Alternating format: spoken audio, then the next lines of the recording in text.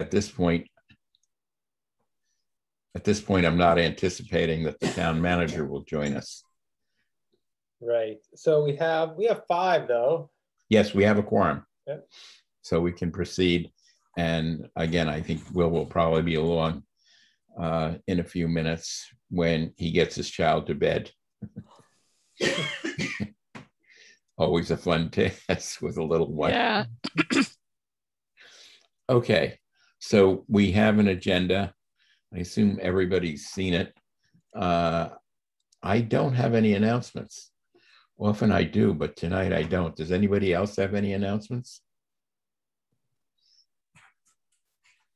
Okay, we also don't have any minutes to review. So that goes by the boards. Our main agenda item is talking about financing the housing trust.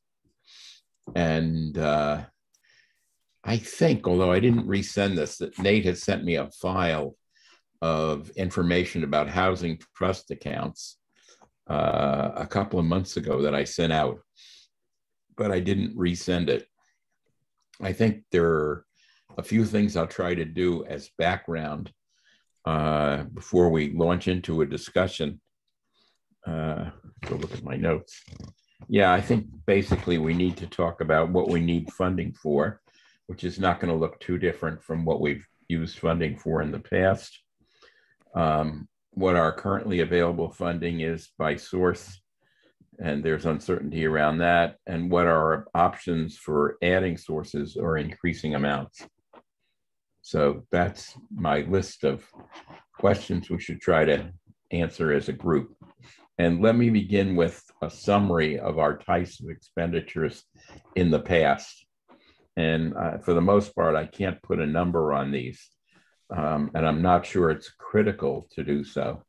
Yeah, Nate just put his town finance spreadsheet up. But let me talk about the categories of things that we spend money on. I cannot read that. First thing is the purchase of Belchertown Road. Theoretically, we spent, I believe it is $600,000 of CPA funds that were actually bonded. So that money is not spent. Well, actually, at this point, it probably is spent, right? Because we've given the money over to the seller, I believe, Nate. And so right. Yeah, it's spent. It's spent. Okay, so that's $600,000 that we spent, and that was authorized or recommended by the Community Preservation Act Committee and authorized by the town council. Why did I not understand this? I'm sorry, what? I'm sorry, I should shut up. I'm looking at this and I don't understand what I'm looking at. And this is probably not the time to understand it, but at some point I'd like to. Let's come back to it, because I think it's easier if I talk about the general categories of expenditures. Then we have a series of contracts, either current or past. For example, we have a contract for emergency rental assistance, which we'll talk about a little bit later. And that contract is largely expended. We had originally allocated $250,000 for that. I know that we haven't spent that.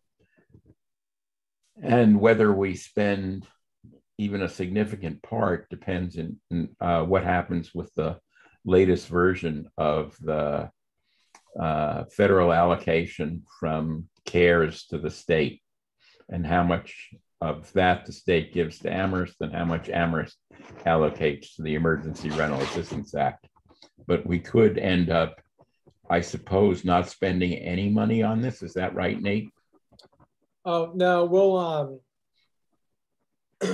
my videos, where's my video? The CARES money stopped, I think, as of like January, maybe sometime in January. So everything we're spending, since then is coming out of the trust account. I'm not sure that I agree, John, that it may be that the CARES, the second round of money will help cover this expense. I'm not sure of that yet either. Yeah, but even since January, a relatively small amount of money compared to what we spent in the last 6 months of the calendar right. year. It might only be like 30 or 40,000. Yeah, right. So essentially, that's Community Preservation Act money. But that is an example of something we've done in the past. Then we also have spent money for the past several years on what I would call technical consulting.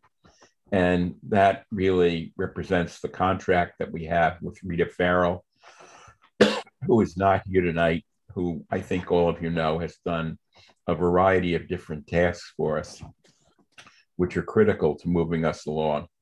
And we don't have exactly a contract for a fixed amount with Rita. It's flexible. She charges by the hour.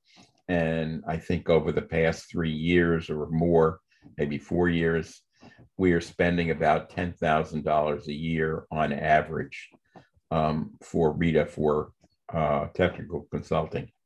Does that sound about right, Nate? Yeah, I mean, I think, Rita is under contract, and then sometimes we might, hire someone to do some other site work. Yeah, I was going to add that as other kinds of contracts. Yeah, so yeah, I'd say about 10 to 12,000. Yeah. And actually, we have a special line item from Community Preservation Act just for Rita's services, because that's requested separately from other kinds of expenditures. A second expenditure for consulting we have had is for John Page.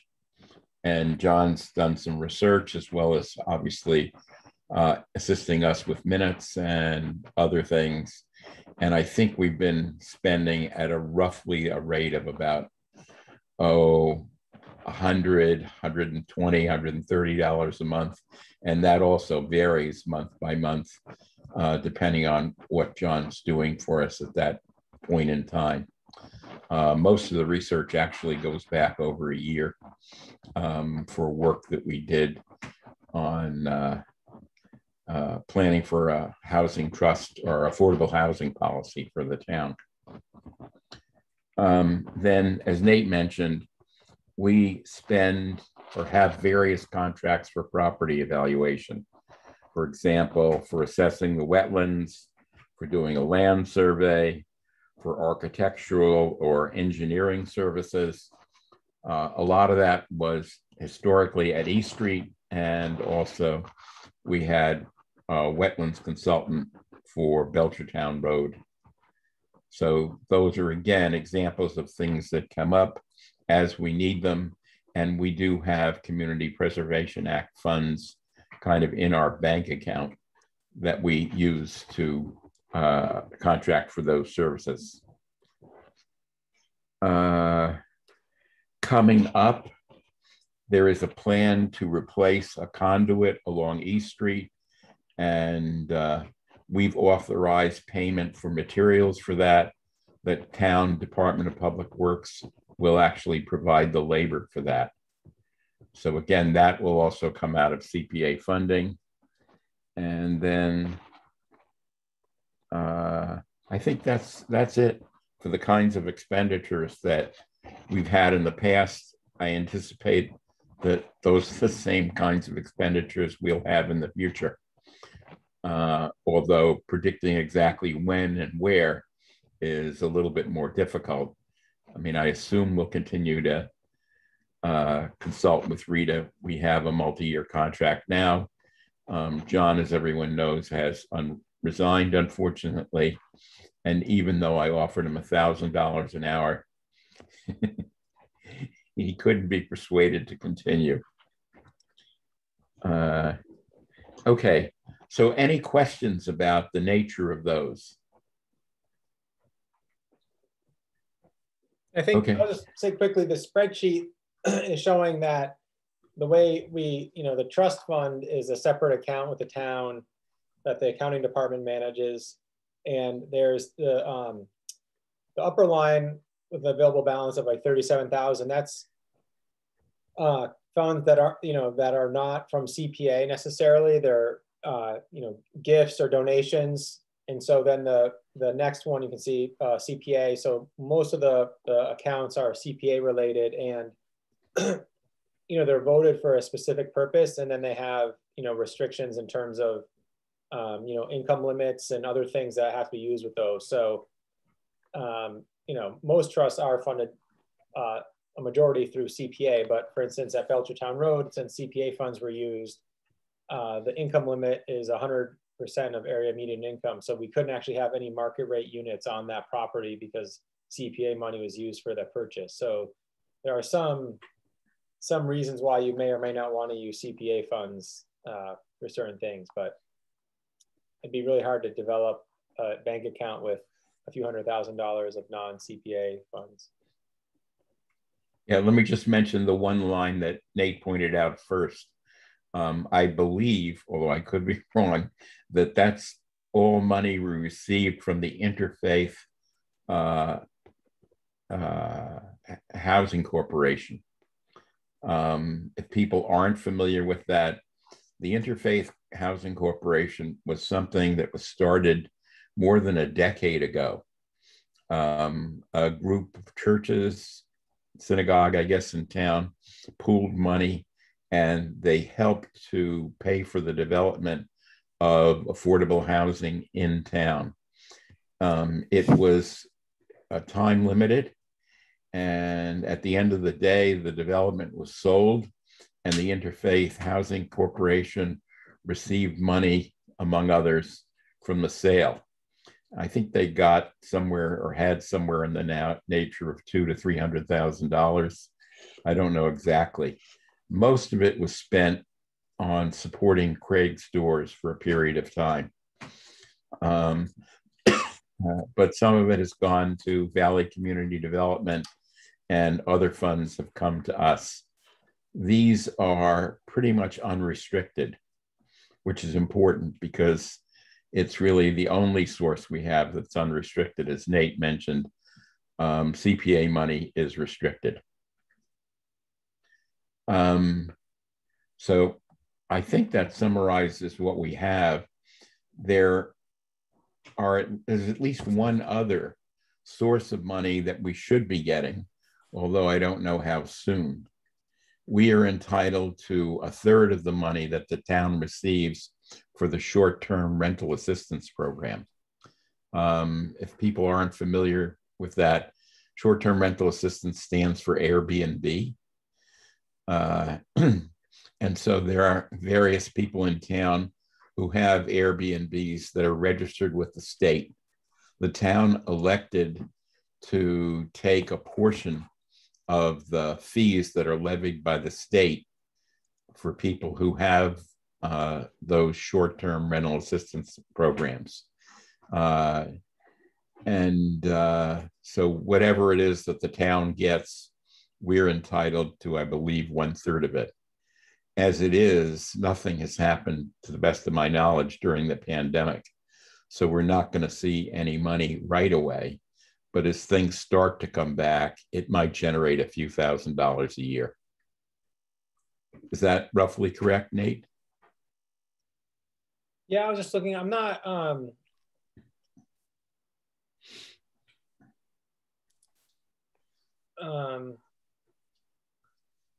Yeah, it's 35%, and I just have to look at it. At one point, it said 35% for affordable housing and local infrastructure, and I don't know if that's 35% for each or 35% for both, and so then it's becomes a local decision as to split it up between infrastructure and housing. So.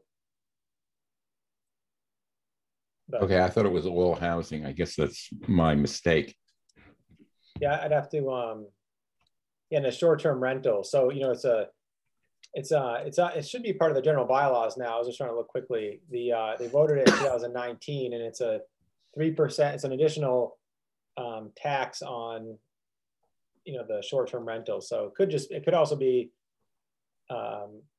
I don't know if I'd have to look, but it could, some communities were, saying, would it apply to lodging houses and boarding houses and other things, or does it not? So, but yeah. I have to look a little bit more, John, at exactly how that would apply to the trust. Okay, thanks. Get money from that. I really don't need to do this now because maybe only me who cares. But all those lines of numbers across there mean exactly. It looks like you start with $34,000, spend half of it, have half of it left, spend more than you have, and end up with more than you started with. So I don't understand it. Isn't that and amazing? I don't have to now, but I'd like to sometime. Accounting does magic with numbers. Yeah, no, I think so. You know, I will say that you know, they did move money around. They clarified accounts, and so sometimes these transfers in and adjustments are hard to follow. So I think the important number is really that the balance is about 30. Well, I think it's only like about 34,000 now, but there's about $34,000 in the unrestricted account. 34 or 37? Which end of the thing is the one that's actually what we sort of have? We spent money since this report was generated on May 7th. We spent money out of this account. So, but yeah, the 37 would be correct. You know, so okay. if we look at that column, then going down as well. So for, you know, further down, we have, you know, 40,000, 20,000. You know. Okay. Yeah. And if we have money left, does any in the CPA monies, is there ever a point at which you didn't spend it, so you have to give it back or anything like that? No, the trust is explicit. A housing trust, the municipal housing trust is, I shouldn't say no like that, but the CPA legislation allows the trust to basically bank CPA money. You know, it has to still be for a purpose. I mean, the trust is only for affordable housing, so it already meets CPA, but a housing trust is essentially allowed to bank CPA money. You know, whereas if, you know, a nonprofit asked for CPA money and were awarded it, the CPA committee might say, okay, after 3 years, are you done? If not, you know, you have to give back some balance, or if it, you know, the project finishes under budget. I think they, you know, they could probably ask that of the trust, but legally the trust is, you know, we can keep all the CPA money that is voted to us, to the trust. So, you know, we still might have to, you know, every year the CPA committee wants an update on, you know, how's the money been spent. So they still can ask for that, but they can't ask for it back, or they could, but we wouldn't have to necessarily give it back to them. Okay. Thank you. And Nate, do you know if the money we most recently got from the Interfaith Housing Corporation is included here? I could look at the details, but I mean, it came in just part of that 34,000. Okay, because it came in just around the date of this report. Right. So that's why I was wondering. Yeah, I'm not sure. I think it did, because I think the balance now, after spending some more money out of the top line, is around 34,000. So I think that is the current, you know, includes the interfaith money. Okay. Then a related question is, where else can we find money? As far as I know, there's no other source of income that we haven't talked about beyond the CPA accounts, the Interfaith Housing Corporation, and the short-term rental funds. Yeah, I mean, there's donations. You know, yeah, I mean, I think CPA is good. There's donations. The town could allocate money directly. You know, there's probably some grant funding the trust could acquire, but that's really, you know, for a project or a specific purpose. You know, the trust has the power to sell or lease property. So, you know, some trusts might actually broker a deal and then take in money through the sale of property, or, you know, there's probably some creative ways there, but the trust is a municipal entity. So to sell or certain things, the trust has to go through procurement process. It's not as if, you know, the trust could just sell a property and take the money as a, you know, like a private landowner. There's a public procurement process there. So, yeah, I mean, I think right when the trust was formed, and then we had Jen Golson, the consultant, look at the strategic plan. I mean, I think, you know, I think like almost most trusts are funded almost solely by CPA, right? It was something like, I feel like most trusts, like 90% of their funding is from Community Preservation Act. It's not very limited from other sources. Yeah, that's certainly my understanding.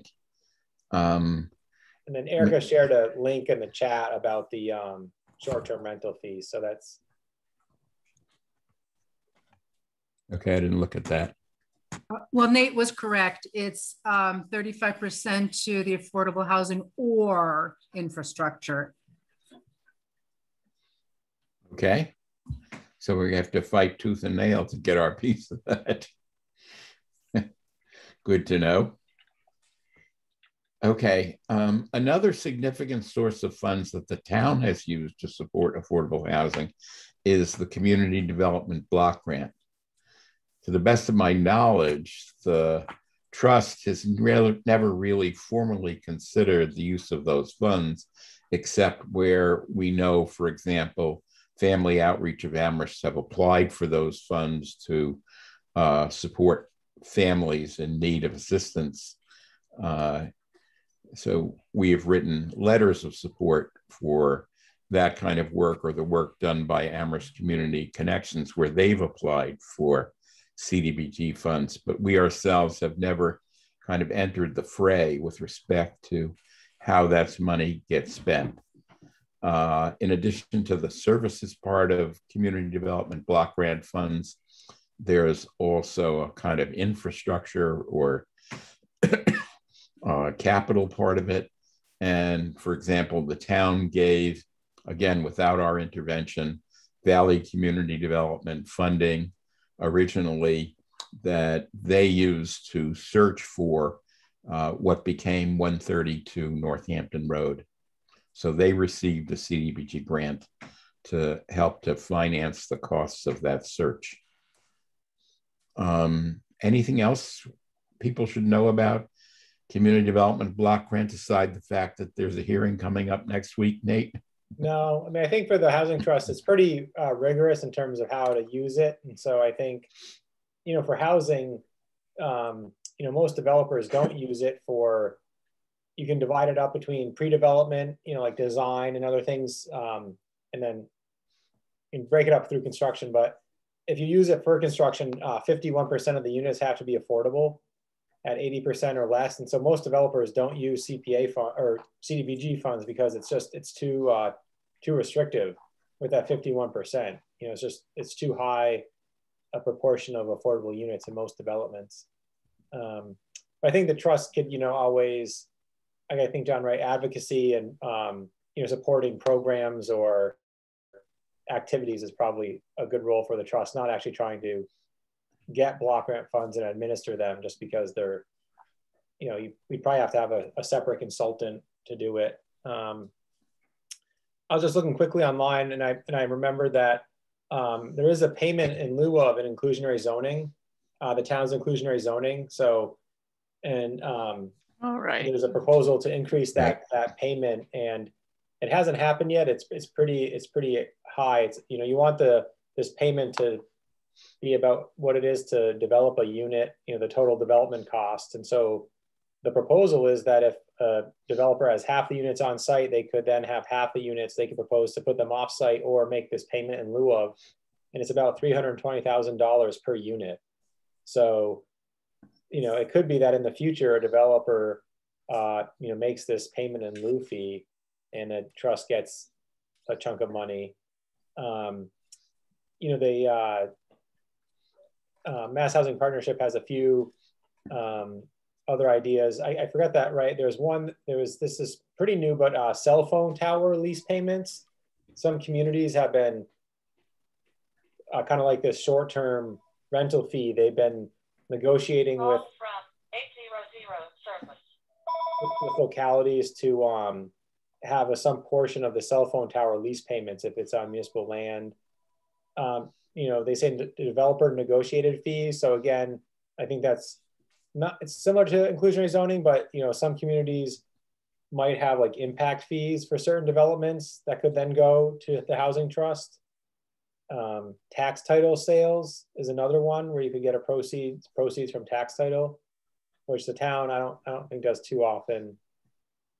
I think that's it. I mean, I think there's a tax override, which again would have to be probably for a specific purpose, and then the town could, or the trust could always request, general fund, like capital money from the town, which I don't want to say is unlikely, but if we did, for instance, with communities without CPA funding, they might actually then make a request and put it in, the actual annual budget process and say, we would like to get money directly from the town. And so that's always a possibility.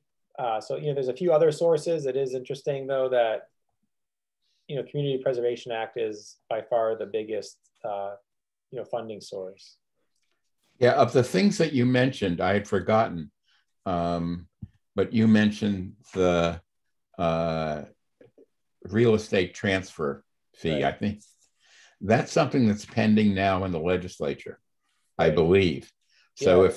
if that were to pass, that would mean that the town could adopt, because I think the legislation would require the towns to adopt the transfer fee and then to have that fee go to the housing trust. Right. So that would be another potential source of revenue that actually has a chance of passage.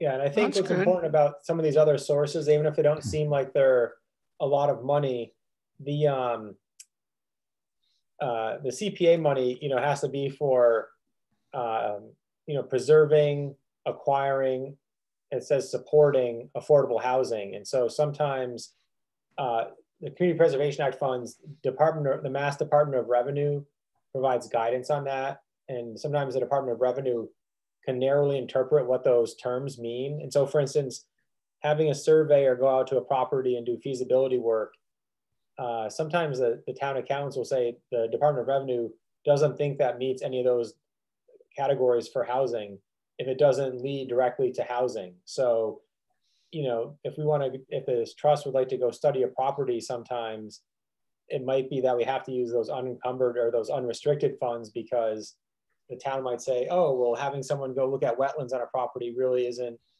if it's not going to lead to a project, then that's not CPA eligible. And so, I think that, so then those other sources could become really important for some of these pre-development costs, these smaller little consultant work. And so, I think, Amherst gets audited, and so the auditors look for things. And so, some communities, you could go online and do a search, and you could say, oh, well, all these other communities use CPA funds to do all these things, which I say to them anyways. And they'll say, oh, well, but our auditors will tell us not to. And so it's the level of scrutiny that each community gets, and the interpretation of the CPA language. And, so I think if there's other ways to build up, some type of funding that isn't CPA, it could be really useful. Okay, I just want to come back to something which I hope everybody understands, and that is the main reason for us to develop these other sources of funding is not because it's likely that we're ever going to pay for an entire project with whatever revenues come into us. It really, in general, means it's money that helps us get started on a project, or money that we can use as a match for funds that comes from the Department of Housing and Community Development, Mass Housing Finance, or some other state agency or quasi-governmental agency that looks for a local match when they're putting in the lion's share of funds. And I hesitate, but I don't think we want to go into what you need to do in order to access other kinds of funds, because there are dozens, I don't think I'm exaggerating, of affordable housing funding streams between the state and the US Department of Housing and Urban Development, which we largely expect the developers to be knowledgeable about and to understand how best to seek those funds. So basically what we're doing is trying to pay for certain pre-development costs or have a match available for those other, mostly state, but some federal funding sources that really make up the lion's share of the cost of developing a property. So I think that's the lesson for today. And then the question becomes, well, how can we expand the funds that we have access to? Typically, we make a request to the Community Preservation Act Committee every year. For the last few years, I've generally been asking for $400,000 or $500,000 in funds. For the last couple of years, I think they've given us at least $200,000 a year for housing development and a bit more, as I mentioned earlier, for consulting services. So that's kind of where we stand. I guess we could also ask the question of, well, how much money do we need? And it's only so fast we can ramp up projects, because as you all know by this point, it takes a lot of time and effort to get a project going, not only for people on the trust, but for Nate and other people in town hall. So, not to mention the substantial work that developers put into it. So I guess from my point of view, we're not too badly off right now, assuming we can continue to receive Community Preservation Act funding. And that committee has been pretty open to requests, as I say, for the last few years. That's not to say they wouldn't be happy if we had other doors we were successfully knocking on.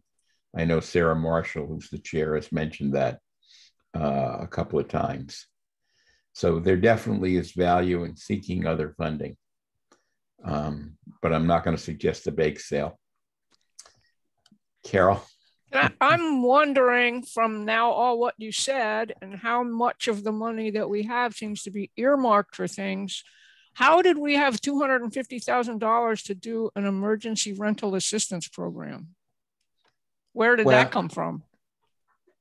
Because we started out thinking we were actually going to pay for it, right? Before there was the CARES thing. How were we going to do that? That was CPA money. So the trust, you know, for the last few years, the trust, like I said, can bank CPA money without a specific purpose or project. So the trust had asked for money just to capitalize the trust, right? Had asked for CPA money just to go into the general trust account. It wasn't for, you know, a specific development. It was basically for affordable housing. And so the emergency rental is considered support for affordable housing. So it meets the CPA criteria. So it could be used for, in that respect. Okay, but so then that didn't show up on that little chart of things you showed us, did it?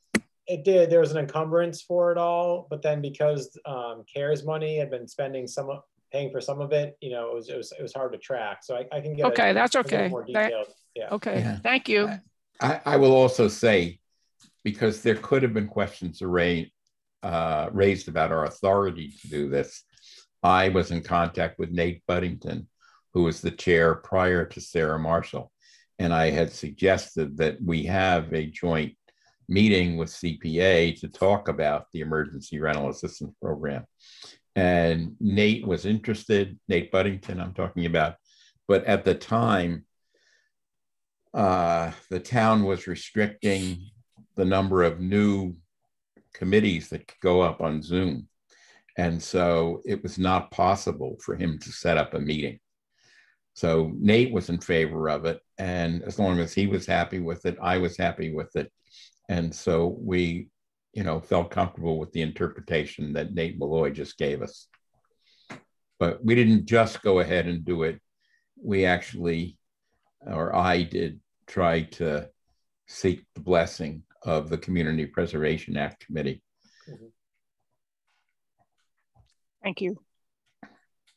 So John, I'm feeling very ignorant at this point because I think I was one of the people who thought it would be really important to have sustainable funding and secure funding, but I thought the spectrum of our ability to support affordable housing was from rentals to subsidizing mortgages to doing many more things than doing a big project like Belchertown and East Street Road. Well, theoretically, we can do any of those things, Erica. to give an example, talking about subsidizing rentals, the Community Preservation Act Committee has funded rental subsidy program, not just the emergency rental assistance that we came to them with or that we used their funds for, but also funds that Whaling and particularly for Amherst Community Connections has requested. So there's nothing to stop us from designing or developing a program for rental assistance and saying to the Community Preservation Act Committee, we think funds should be allocated to support this, or for using funds that we already have. You know, the only question is, how many times can we go to the well, whether it's money that we already have in our accounts or additional funding that we're going to ask for? So from that point of view, we would probably ideally need a fiscal plan. So let's say we wanted to spend $100,000 a year on rental assistance. We thought that it was important to have a permanent rental assistance program in Amherst. It's not unusual for programs like this to exist, and you could think of them as a local mobile rental voucher program. And it's something that could be subcontracted or contracted to the Amherst Housing Authority. And as they accepted people into the program, they could also put them on the waiting list for the regular state or federal mobile voucher program.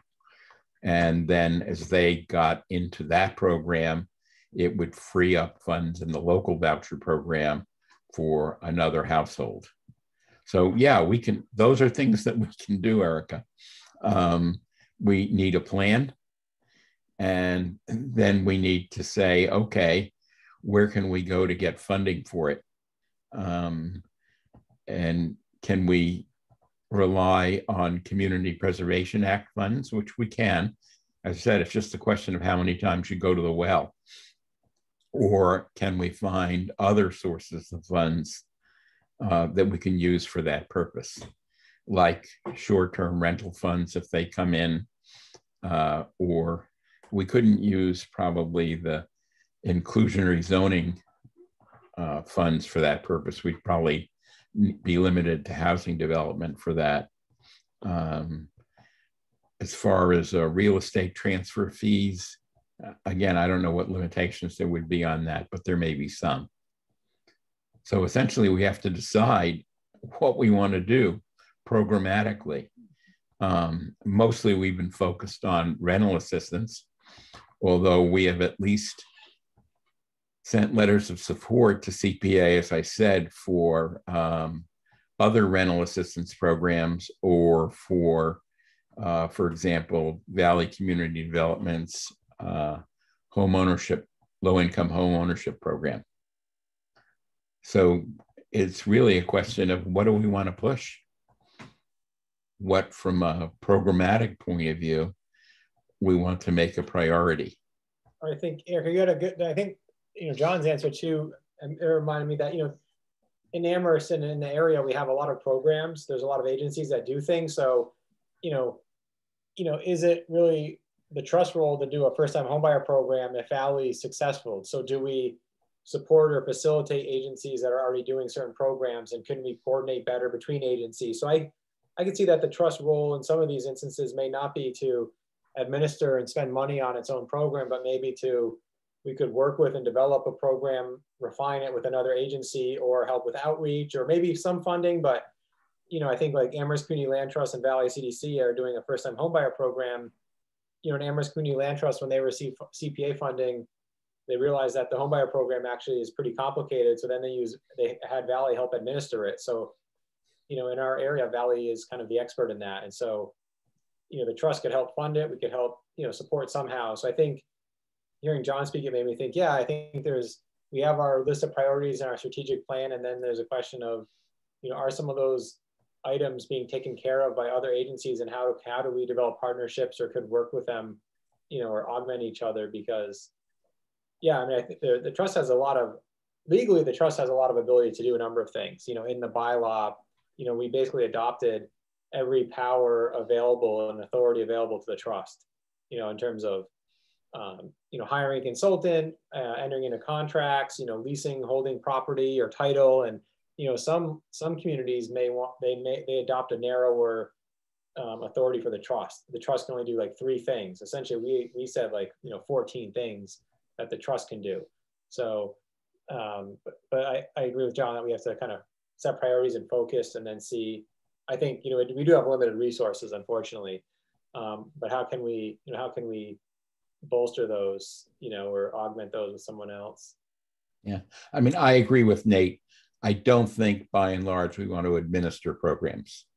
We want to do what we did with emergency rental assistance, which is to find another entity that is capable of doing that kind of administration and contract with them to do it. I wouldn't want to invent a new home ownership program. As Nate said, we have Valley has a program, Amherst Community Land Trust has a program. And while people don't always think of it this way, Pioneer Valley Habitat for Humanity also has a home ownership program. So we've got 3 home ownership programs already operating in Amherst. The only problem is they don't develop many home ownership opportunities in any year. So if we think that should be a high priority, then we can say, okay, we need to find a way of supporting them so they do more than 1 or 2 or 3 average new home ownership opportunities a year. And then we become part of the advocacy group, essentially asking CPA or other sources to fund those. Because they know what they're doing by and large. They just don't have enough money to provide more home ownership opportunities. And I think that can be said about anything else that we do. We don't want to be an administrator of a program. We want to set them up. We want to expand opportunities for affordable housing. But at the end of the day, we don't actually want to be directly responsible for them.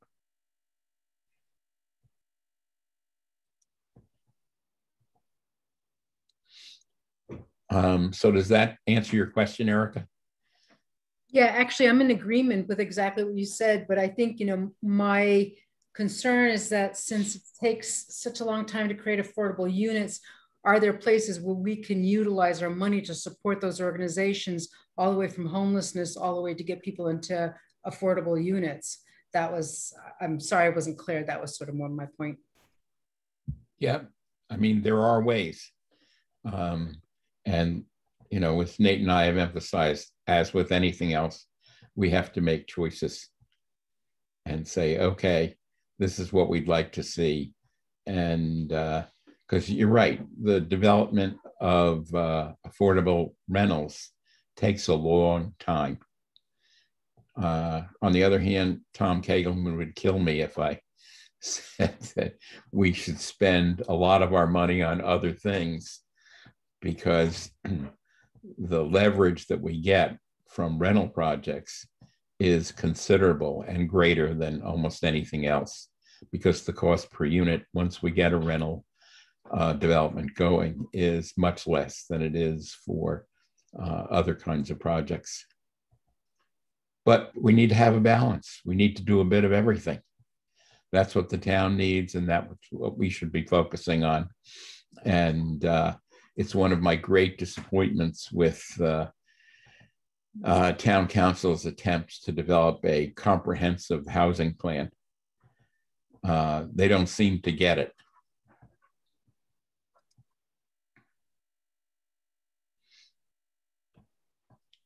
Okay, so then where do we go from here? Which is to say, what would we like to see happen, and how are we going to organize ourselves to make those things happen?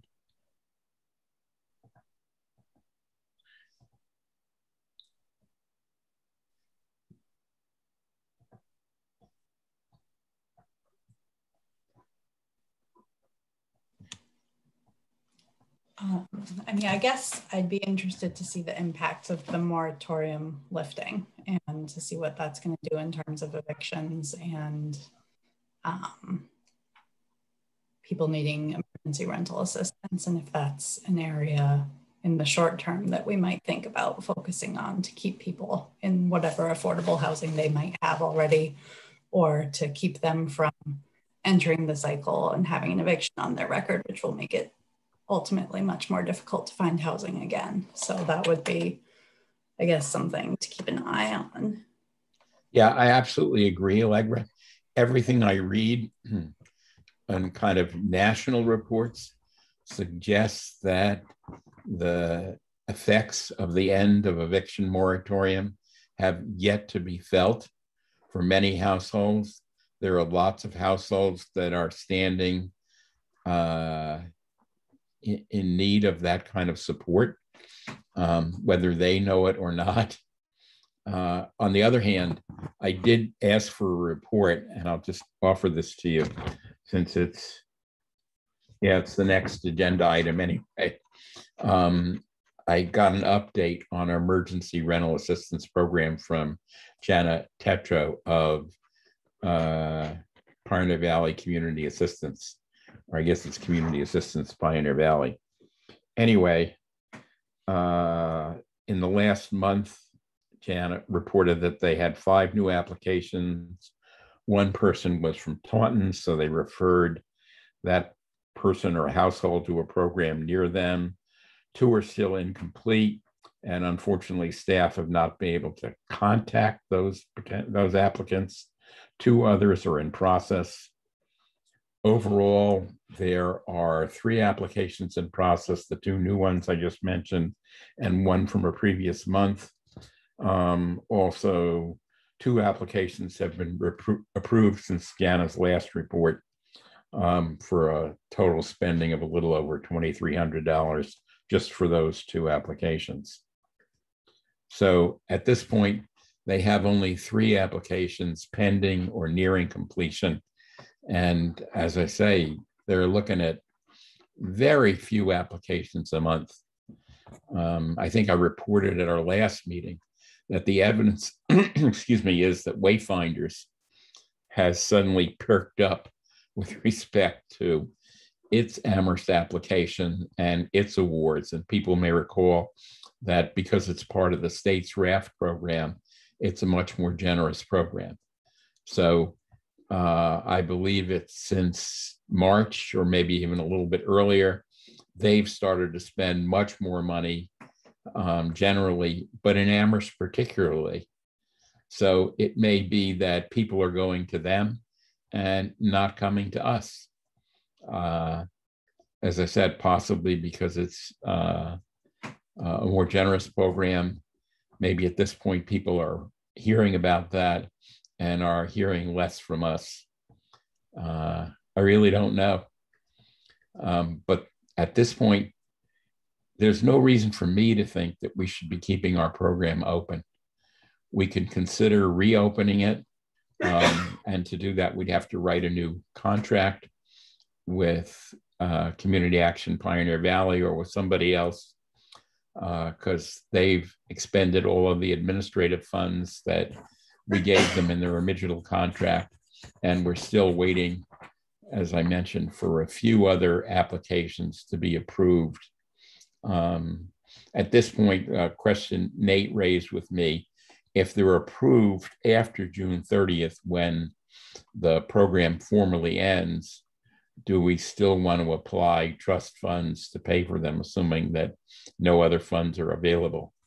And I'm going to think that your answer would be yes. Yeah, so, Community Action, there's probably a handful of applicants, for instance, that are still applying because the program's open, and they're not, they may not be eligible for retro payments. They're not behind in rent, so they would be eligible moving forward, which may be months July, August, September.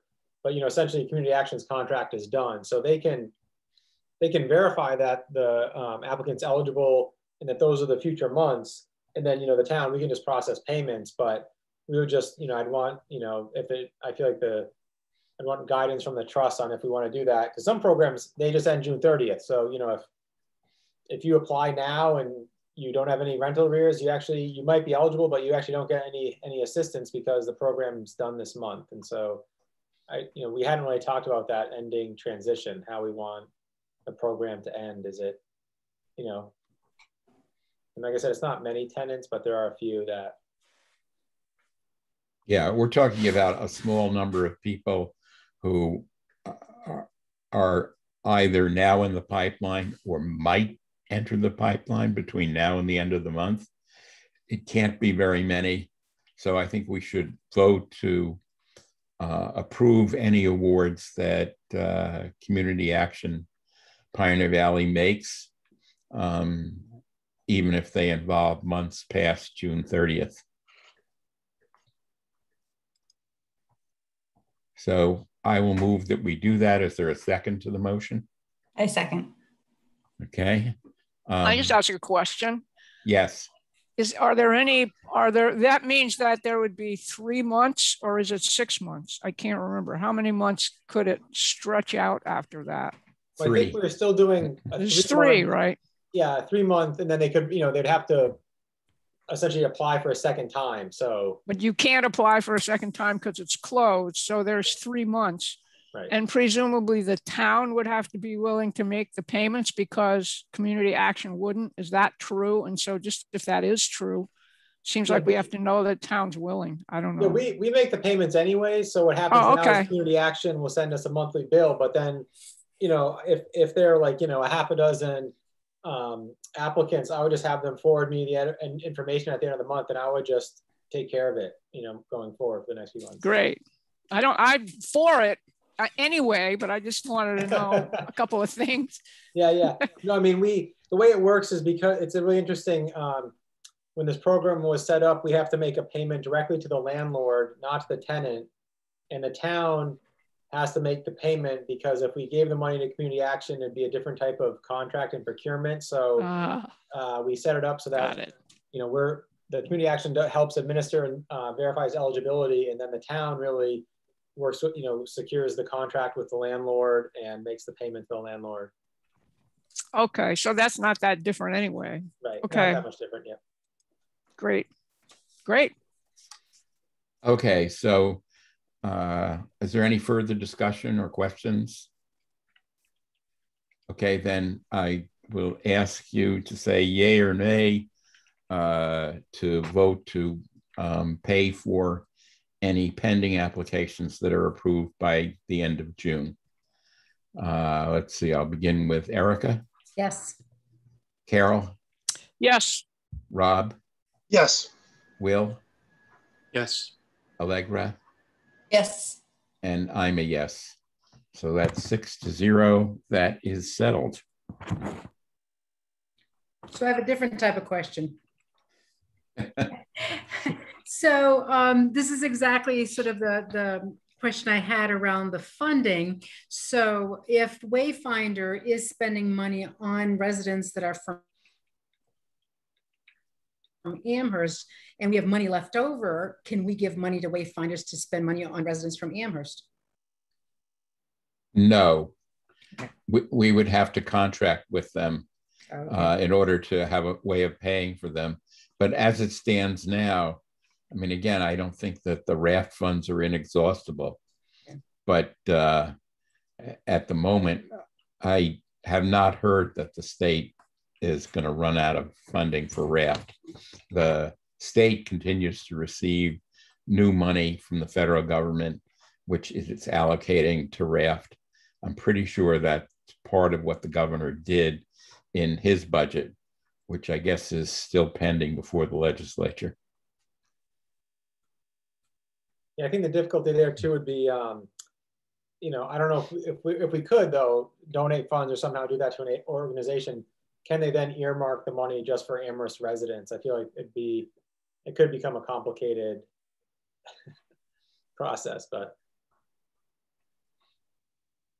Yeah, I think we just need to keep an eye on it and talk to people in the local community who are advocates and ask them if they see people running into trouble.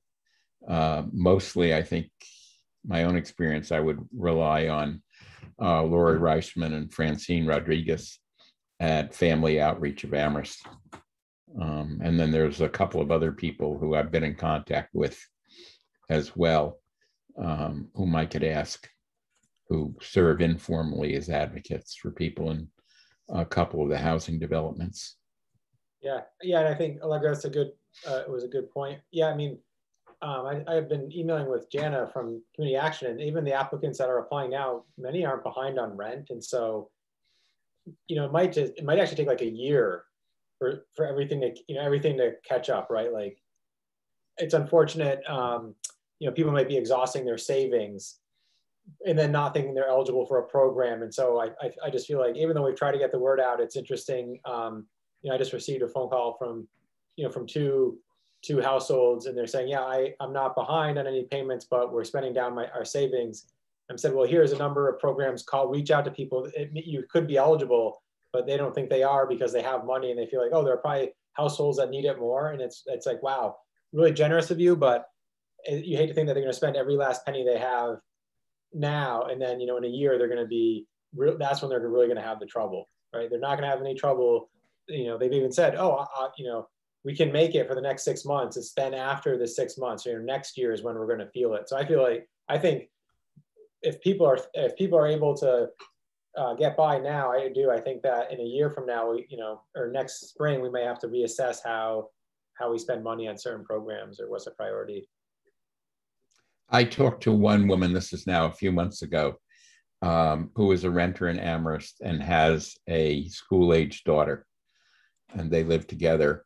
She said that she had borrowed money to have it available in the event that she ran short of funds to pay for rent, because nothing would be worse to her than becoming homeless and being forced to move who knows where with her daughter and disrupting their lives. So people are doing things to try to protect themselves as best they can. When you would say, well, gee, they should really be coming to us or coming to Wayfinders for assistance, but there's no way we can force them, or I guess do more than we already have to encourage people to do what they need to do.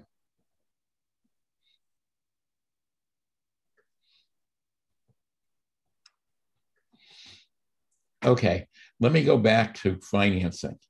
Okay, we've now talked about financing and come to the point, which I said earlier, is what is it we want to finance? And how much of a budget should we create to support that? Do we want to see $100,000 a year or more in Community Preservation Act funds go to support home ownership programs? Would we like to see $100,000 a year go to a regular local rental assistance or mobile voucher program, or potentially more money? How much do we think should be spent on development of regular rental programs like the one we're doing with Belchertown Road and East Street School, or others that might come up from a developer who finds a way to do development in Amherst? What do we want to do? And within a month or two, it's going to be time for us to go, when everybody else goes, to the Community Preservation Act Committee and make a pitch for how much money we think should be spent and on what kinds of programs. And again, I've done that every year for the last few years. I've generally stuck to our own rental development and just, again, with your blessing, provided support to the other kinds of programs. But maybe we should be pushing for more CPA funds to go in annually into home ownership or into something else.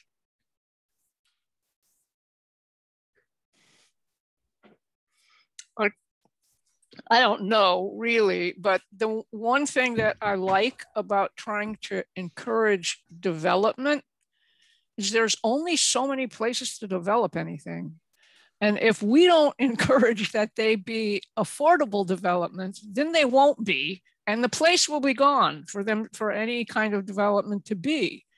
And so there's something about that pushes me in that direction. And not that any of the other things aren't important. And if I thought there were a way for that to be not only rental development, but also some brilliantly thought up home ownership, build low income condos and have people get a start at being homeowners, that would be great. I don't know what that program is, but the thing about some amount of development is just that Amherst is a finite piece of property. So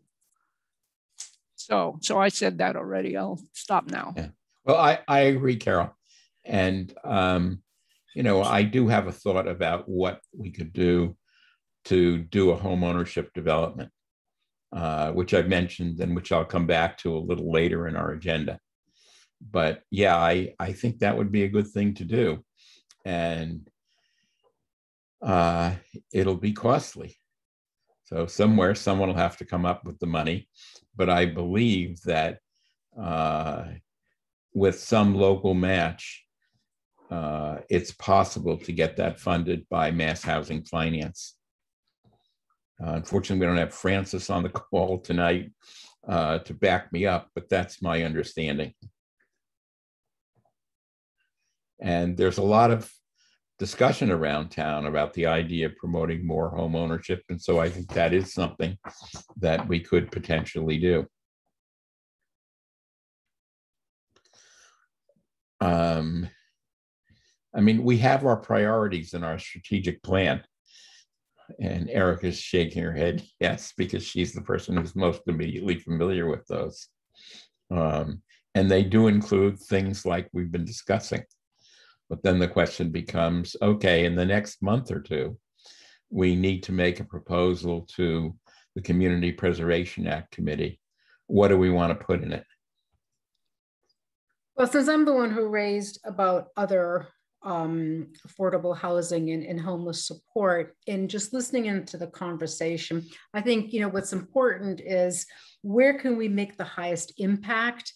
And from listening to you, it seems that by supporting other organizations that are doing the things that they do best, which is, you know, focusing on homelessness, focusing on rental subsidies, focusing on subsidizing mortgages.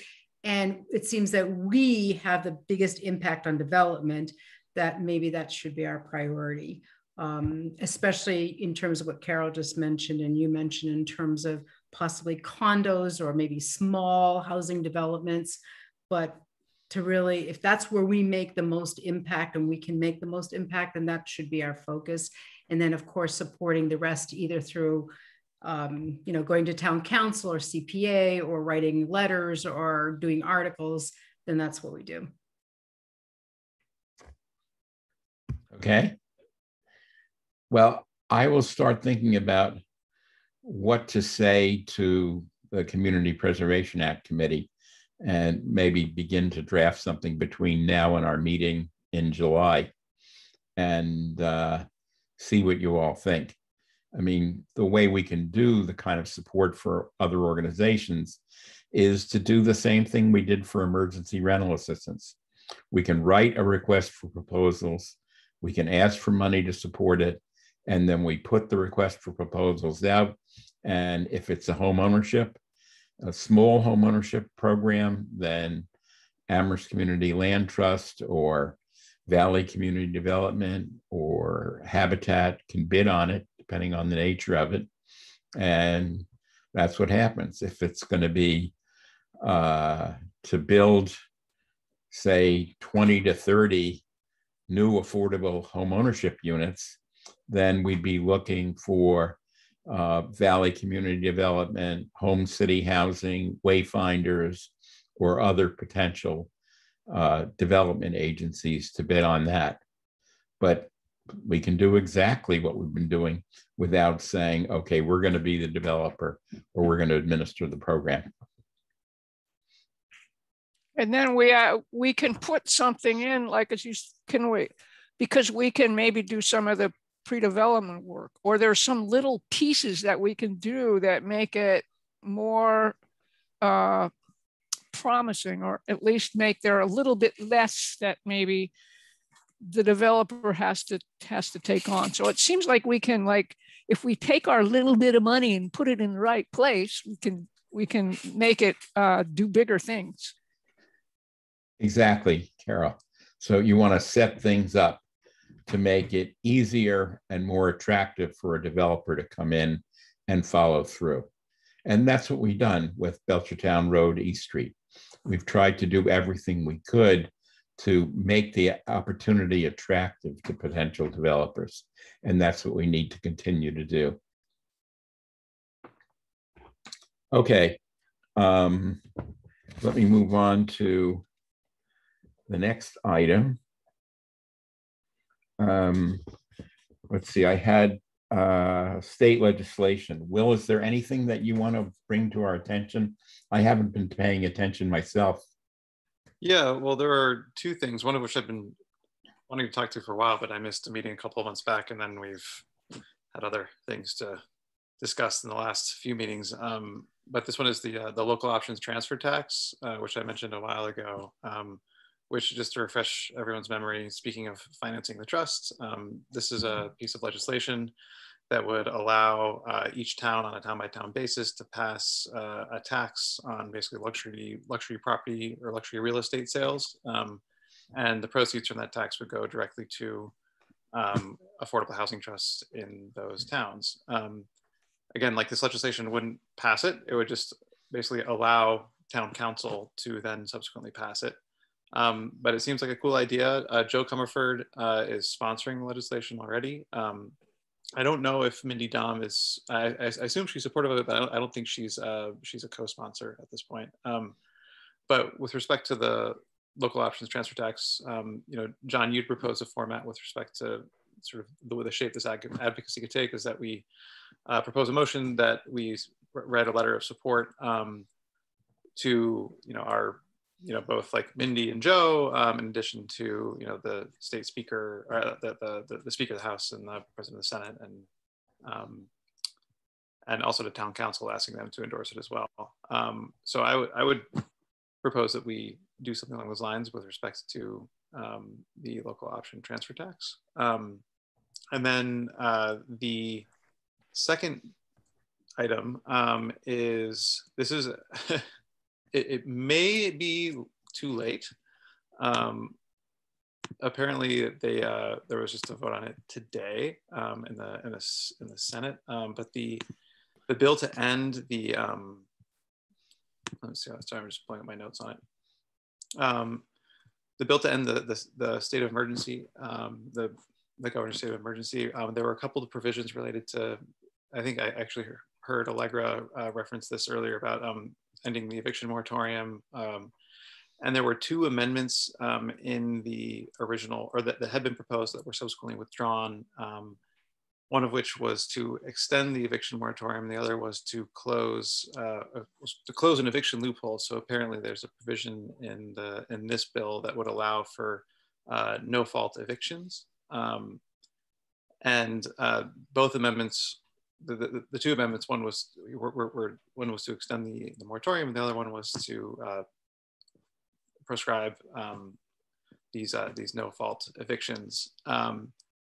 And both of them were withdrawn in this round. The bill was voted on in the Senate and is now moving on to the House. I don't exactly know whether or not there is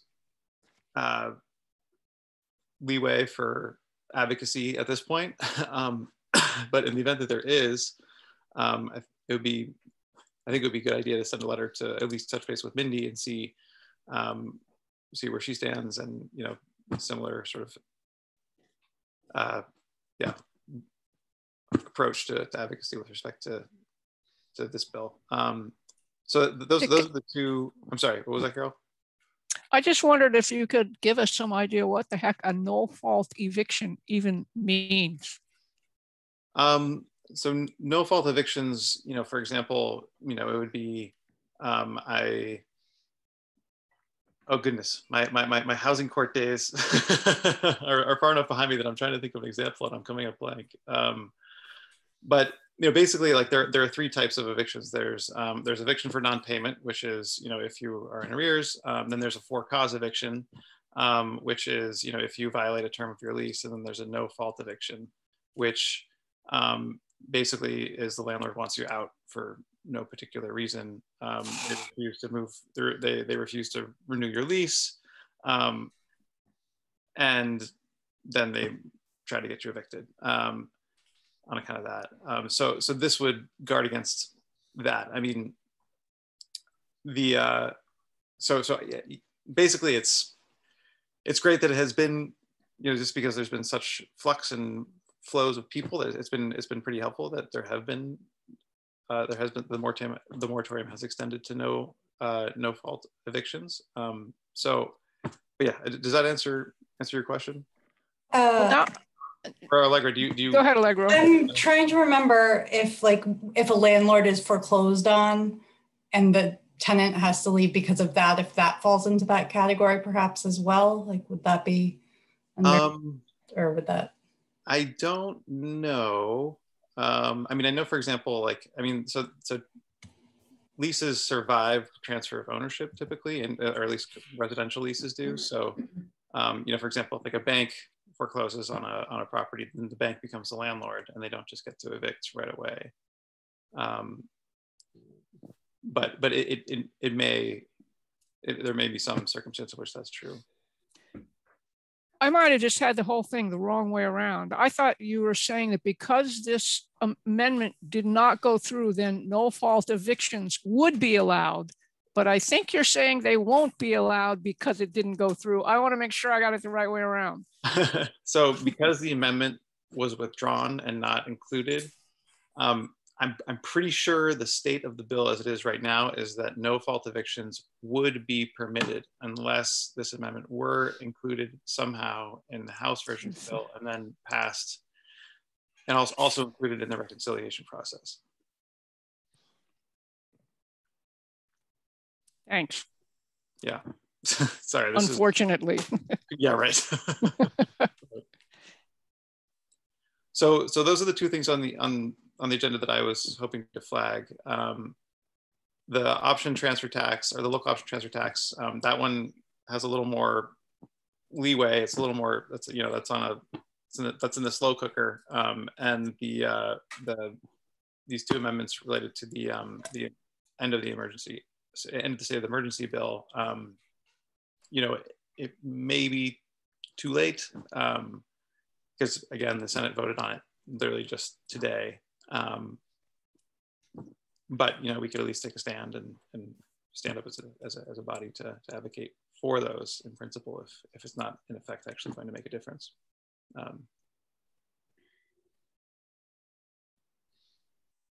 Okay, well, I think the real estate transfer fee is pretty straightforward. So I'll ask about that first. Is there anybody who thinks we should not go on record as supporting that and asking town council and our Senate and House representatives to support that? Okay, so I guess I'll make a motion saying that we, as a housing trust, send a letter in support of the real estate transfer fee bill to the appropriate parties and ask them to do what they can to make that happen. I will second that motion. Okay, and I'll go around and ask if everybody's in favor of it. Will? Yes. Allegra? Yes. Rob?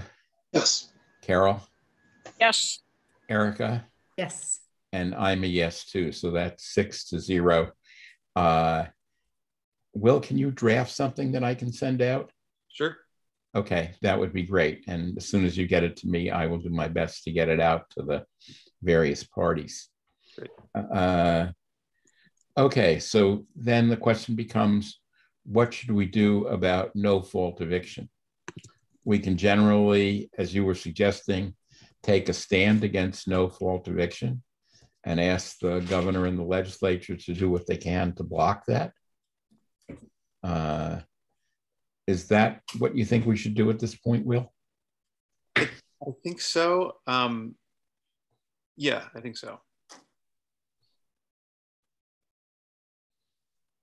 Okay, does anybody have another idea? Sorry, I'm not more creative. About how to approach this? No, that's fine. I just want to be sure that we understand what we're talking about. Okay, so then I'm going to make a motion that, again, we send a letter to the same parties saying that we are in support of making no-fault eviction part of state statute. And again, asking various parties to support that to try to make that happen. Is there a second? I will second. Okay. Are there any further discussion before we come to a vote? Okay. Just so we get it the right way around, we do not want no fault evictions. No fault evictions. Right. Right. Yeah. And again, I got it backwards too easy. Maybe just me being. I was trying to look too. I don't know, maybe it was in there. There was also part, I thought the bill this year too was to seal no fault evictions. I was wondering about that too. Yeah, and I can't tell if I was trying to look quickly to see if that actually passed, but there was, an effort to seal those because, they can work against a tenant. So even if they happen, then they can't be part of a public record so that, they can't be used to discriminate against a future tenancy. So I think that could be some of it, because I'm not sure if that's on the books either. What I recall is that the legislature did pass a limited eviction seal bill, but it was limited. It didn't include all of the provisions that the advocates had hoped for. And I don't know whether a broader bill now is before the legislature or whether that's something that would have to be brought back in another session. Right. But I do know that something passed, I believe last December. I just can't tell you exactly what it did or did not include. Right. I'll look into it and report back. Yeah, so Susan's been putting in the chat some questions, and I think, a no-fault eviction, what I was reading is really about, their tenants at will who don't have, maybe a month to month, but not a long-term lease. And so the landlord has to give them the, a notice just for the, what their payment period is. And then they just say they're out. So, I think that when a lease ends, a landlord doesn't have to renew. That's not necessarily an eviction. It's when you get noticed that becomes the eviction. Okay, good. Susan, do you want to raise your hand and say something in addition to what you put in the chat? All right, Susan, you can unmute yourself.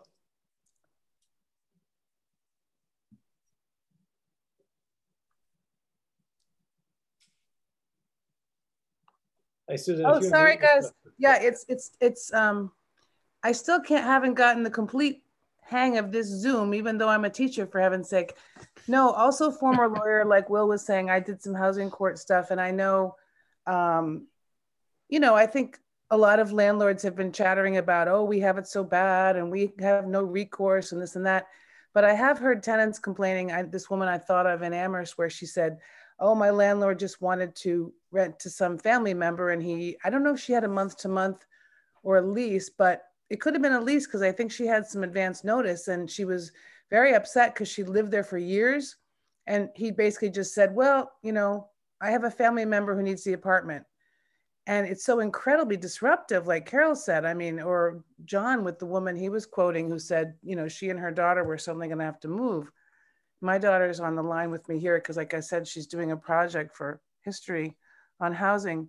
And, but I think historically it has been allowed to not have a reason, kind of like employment at will. Like, I don't have to have a reason to fire you unless it's discriminatory, then I can't, right? Because I can't fire you for being, Jewish or Black or whatever the reason is. So like John said, and Nate, it'd be interesting to find out, and Will, like, what is the procedural posture? I'm a former lawyer too, now I teach, about, was it the pandemic where they said, oh, we're not gonna have any no fault evictions are not permitted during the pandemic, but when this is over, the state of emergency, we could go back to that. Maybe the Wild West of like, well, too bad for you, you're out because I need the apartment. So I know Carol was saying, you know, she's concerned about that, but I think it's always been like that, hasn't it, Carol? I don't know. I assumed that that meant you could evict someone while they were within a lease. If you don't have a lease, if you have like employment at will, as you said, but if you're on a month-to-month thing, then you know that you're on a month-to-month thing. So you presumably that's the way that you it's not a surprise. But I didn't think, I thought eviction was, I'm getting you out of here even though the lease isn't over with, even though you're still in this contract period. But then doing it with no fault means I can do it. It just means there's no point to a lease to me. If you can do that during the period of time of a lease, if you can evict somebody for no reason while they have a lease, what the hell is the point of a lease? It doesn't even mean anything. So I wouldn't think that would be it. That sounds terrible. I know that's what I thought it was saying. And it's probably just me being naive. So yeah. Okay, so we're in the middle of a motion to send a letter opposing no fault eviction. And is there any further discussion of that, or are we ready for a vote? Sounds good. Okay, so we'll take a vote. Erica, yes or no? Yes. Carol? Yes. Rob? Yes. Will? Yes. Allegra? Yes. Okay, you're nodding your head yes. Okay, and I'm a yes. So again, that's 6-0. And I will ask Will to provide me with a draft of a letter, which I can send to, again, the appropriate parties. Okay, the next item I wanted to move on to is one that Allegra's involved in. The town manager appointed a committee to look for a permanent place for the seasonal shelter in Amherst. And Allegra is what, one of 7 members of that committee? When I'll stop talking and give you a chance to tell us what's going on. So we had our first meeting a few weeks ago, and we are meeting again tomorrow. But it was Mary Beth from who's the director of senior services, Kevin Noonan from Craig Stores, Jay Levy from Elliott Homeless Services, and Kim Alley, who works at the Greenfield Savings Bank. And I believe Lev Ben Ezra from the Survival Center had been invited onto the committee as well. And they were still looking for potential other contributors.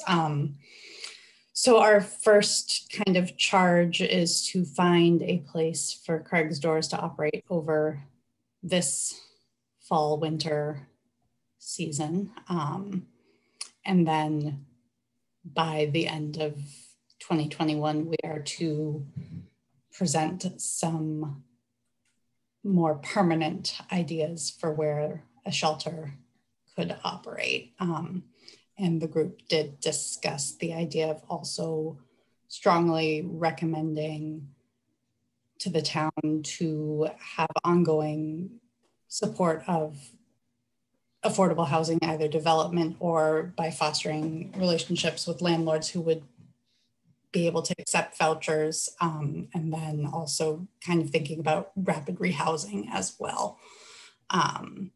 So that was really all we did. The first meeting was kind of talk about the charge and, what, I guess the only other thing that came up was the idea of the congregate shelter that was run over the winter versus the how the motels had been going, because they had used the University Lodge and I think the Econo Lodge in Hadley as placements to help during COVID with distancing and people who might be more compromised. And I believe because the state of emergency is ending, the FEMA money that has been funding that is going away.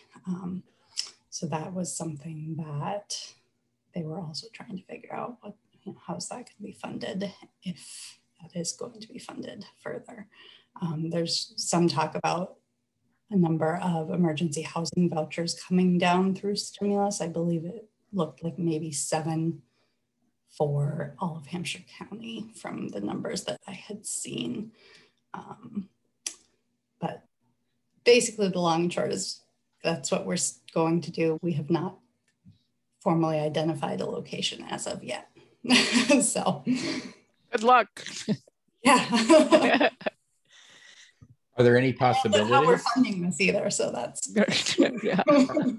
Are there any possibilities that are proposed, Allegra? It sounded like Kevin was doing some work. He did not identify to the group yet any of the places that he had been talking about. Perhaps we'll hear more about that tomorrow. There's an old school in North Amherst, which was the last home of the Amherst Survival Center before they moved into their current location. I think there is still some use of those for storage and for offices. And I heard people talk about that at one point. You're looking quizzical, so that's something that hasn't come to you apparently. Nope, but that doesn't mean anything either. So you said you had to have a report, preliminary report to the town manager by the end of 2021? So for the permanent site, I think the due date is December 31st. And December 31st, because I was thinking the end of the fiscal year is this month. Right. So that's a little soon. And actually for finding the site for this winter, it's July 31st is the date by which we've been told to produce results. So. Okay, so you don't have anything to report for what's potentially under consideration? I do not. I thought they had a contract for, I can't remember what it's called, but the old motel that's unused in the center of town for another year. I had seen that number somewhere too in 2022, but I don't remember where I saw that number. It wasn't discussed during our first meeting, so. Okay. I think we're looking for siting for the congregate shelter was my understanding, although I know that has also been extended at the church for a little bit longer at least, so. Okay, so it's the Unitarian Universalist Society, right? Yeah. That's where it's been, and they're going to be allowed to use that for, you think, another season? I don't believe another season. I believe a little bit longer this season, but I don't know the exact date. Because this season ended, I thought, on April 30th. Right, and I know it's been extended a little bit into what month are we in, June? Okay. What are the numbers you're looking at in terms of congregate spaces, male, female? I honestly don't even have that information. I think Craig's Stores housed a record number for them of individuals who are homeless between the 3 locations. Yeah. The UU, the Old Amherst Motel, or that's not what it was, the University Motel. University Lodge. And the O'Connell Lodge. They had more people they housed this past season than they've ever housed before. The number of units they had in the past was generally somewhere between 28 and a little over 30. And now they were housing, I think, more than 40 people on an average night. Wow. Yeah, I think. Or more. Yeah, as a group, Allegra, focusing on kind of what the programmatic needs are. So like, right, number of beds, facility size, what are they looking for? And then identifying a site, because, it doesn't necessarily have to be new development. It could be an existing facility or building. Craig's Doors is receiving block grant money, and Kevin gave an update the other week, and I thought he said that the UU was done, if not now, soon. Right. And they're hoping to extend the contract with the Motor Lodge or one of those. But I think he had said that come this winter, right now they haven't secured a spot yet. Right. I think they're working on it, but they don't have it secured. I guess the other question I had with this group is, is the expectation that it's going to be run or managed by Craig's Doors, or is it just, is it a town?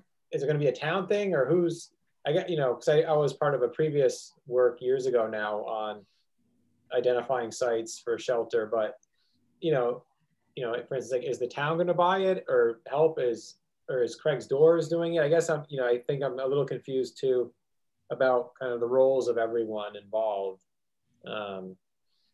Anyways. These are excellent questions. And I think part of what we're also supposed to look at is like, is this going to be a site that is operating during the day as well, so that there are services on site, and who's staffing that, and who's paying for it? I think those are all questions that have yet to be asked or answered. Right. Yeah. No, I think because of big questions. So you have a day center and then a permanent shelter. So I mean, they're almost two separate. It could be two separate things. Right. They might be run by the same agency, but programmatically they have different purposes. So yeah, it's a big task. Mm-hmm. You have a month or two for the first. No, we're good. You're meeting daily, right?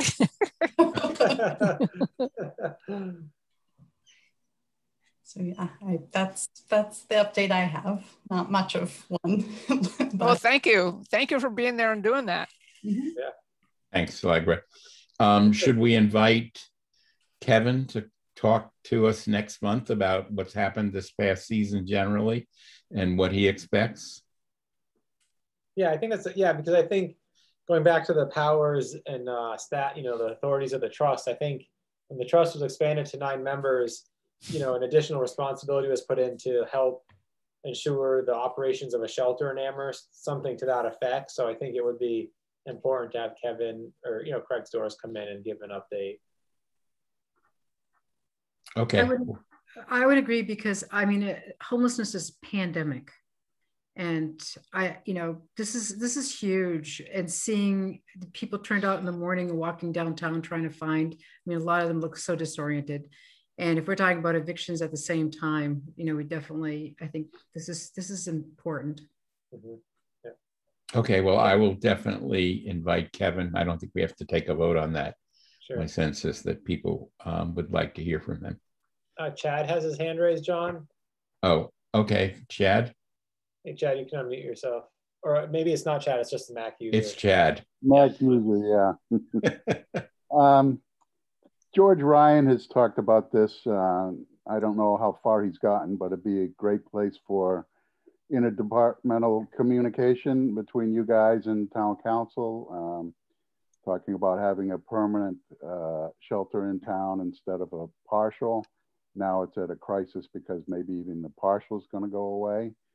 Mass Housing and Sheltering, a statewide organization, has come up with a module approach, which you can retrofit into existing buildings as needed. The modules are packages that you can wait and hold in abeyance until needed.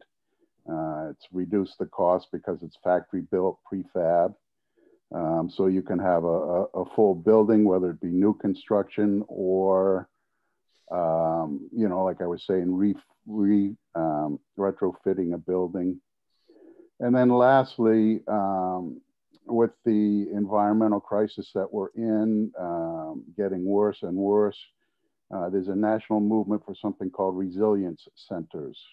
I don't know of anybody who's doing this, but what a resilience center is a place where your citizens of your town can rush to out of a flood, can rush into a building that's ready and waiting for them. I'm wondering, Northampton is on the verge of building something like this for their citizens. I'm wondering if something like that could not be,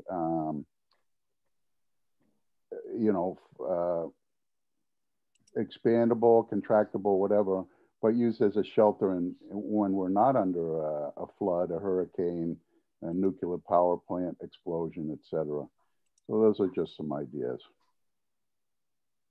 Okay. Thanks, Chad. We do need, you were talking about where are we going in the future. The the housing production plan and the other privately Amherst contracted study all say what our needs are.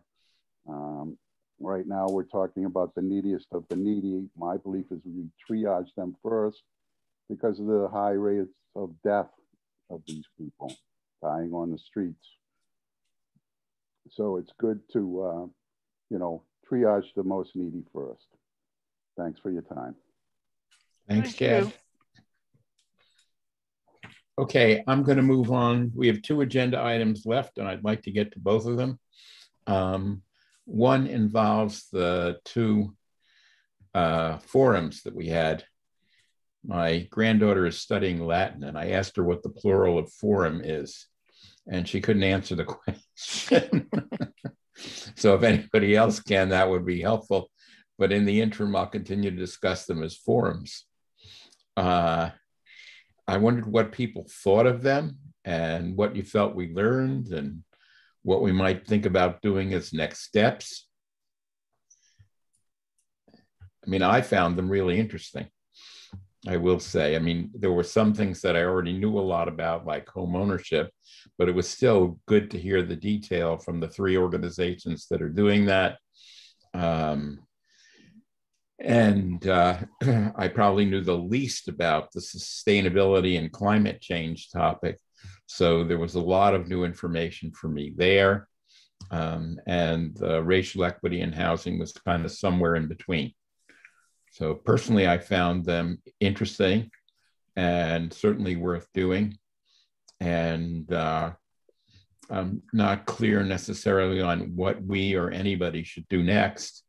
But if I came away with anything that really hasn't been on our priority list or anybody else's, it would have to do with improving the quality of rental housing for low-income people in Amherst. There's a lot of rental housing.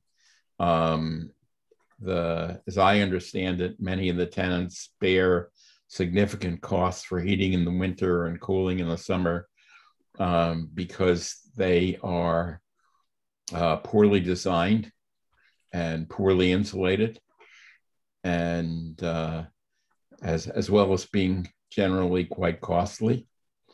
And if I was to pick out anything that I hadn't necessarily been thinking about before, it would be to develop a program that addresses some of those kinds of issues for people in town who are living in those facilities. I don't know, what are the issues that other people took away?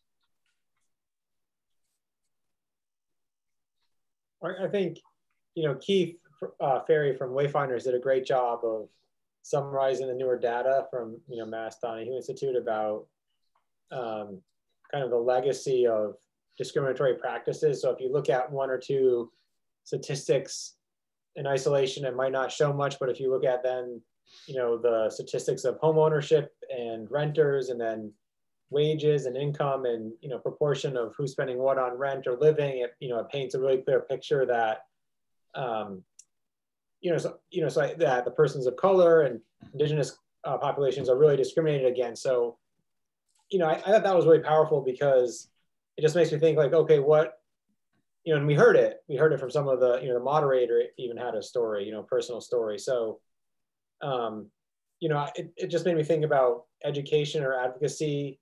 You know, we did a landlord forum. You know, Nancy did that. This was probably a while ago. I think it was before COVID, right? We had a distribution to everyone on the rental registration, and it was Jay helped. But it was like, you know, kind of trying to dispel myths of renting to low income people. You know, like it's not, you know, and so I feel like we could do some things around that. You know, just more education and outreach.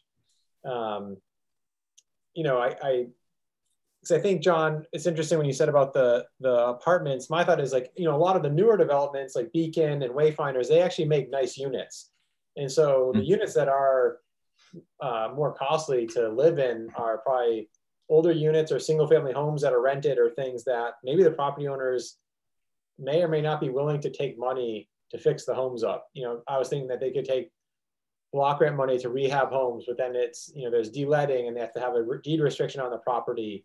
But if we could do, I think that's important. But I was also thinking through some of the forums, like I feel like there's a lot of just education that still needs to happen, on a number of fronts, right? Not just equality and equity, but right, insulating your homes or letting homeowners know, or landlords, what are the programs they could use. I mean, they could, even a landlord could do mass save energy audits. I mean, it doesn't benefit them necessarily, but it will benefit their tenants. And so I don't know, I just feel like those are the things that we could I don't know, we somehow advocate for or publicize. Yeah, it's a good point. I think our poorest attendant was on the climate one. We had about 35 people, plus or minus 2 for that one. And for racial equity in housing, we had close to 70 people. And the homeownership one was somewhere in between.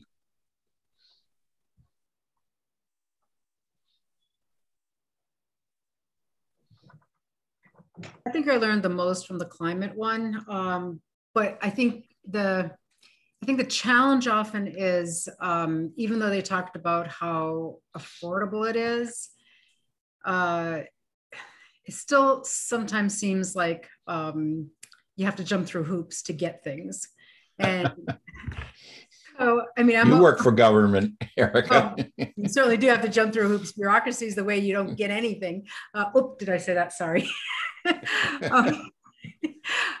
So I learned a lot and it was great, but even when they say low cost for some people, they put everything into buying a house, especially possibly later in life, and it's still expensive. So, and then some of the language and some of the ideas were still like, there were people who understood it very easily and it still wasn't user friendly. But I did learn so much and, came back home and started talking about all the things that we need to do here. So I think there's got to be a way, because I think there are a lot of people who don't know of all the resources that are out there to create, a more insulated house, a more energy efficient house. And so not only are they doing good things for the environment, but they're also reducing their, using the money for paying for energy resources. But it's often an upfront investment in the long term. There you save, and that's hard sometimes when you don't have the upfront investment. So I think a little bit more needs to be done around user friendly and getting the information out in a very simple way, and not in helping people not have to go through hoops. But all three were phenomenal. And the one on racial equity in housing, there was some history there about Amherst that I had no idea about. So that was very fascinating.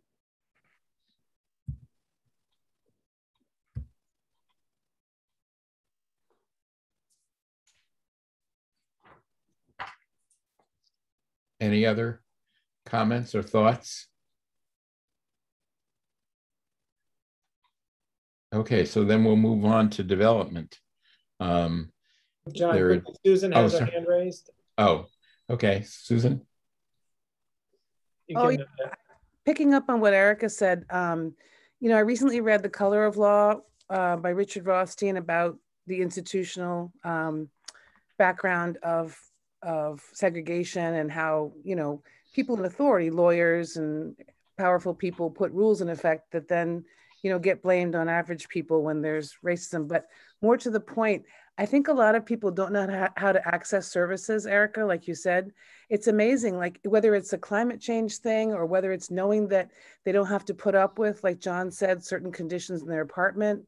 A lot of people, even like when I lived in East Longmeadow, I think I might have mentioned this, there was a woman who I was talking to about a foreclosure, and she literally thought that they were going to come put her furniture out, in the street. She didn't know the whole process. Like, well, they have to come and serve you a notice to quit, and then they have to evict you, and you have defenses. And I think a lot of people of color, Indigenous people, I see, like I work in Fitchburg, and the population is pretty much half Latinx, an incredible amount of deference, toward teachers, toward people in positions of power, toward landlords. So maybe some kind of, practical workshop about how do you access government services and why you're entitled to them and who would be the person who could help you, and almost just like bolstering people's confidence that they're entitled to this and that they should not be afraid. I mean, even the fact that John said there's so few people have applied or have thought, well, I have to use my savings or I can't. I mean, that's a whole different thing. They might just be proud, you know, they might, but anyway, I just wanted to say that. Okay, thanks, Susan. So let me move on to the last thing, which has to do with the pipeline for affordable housing development.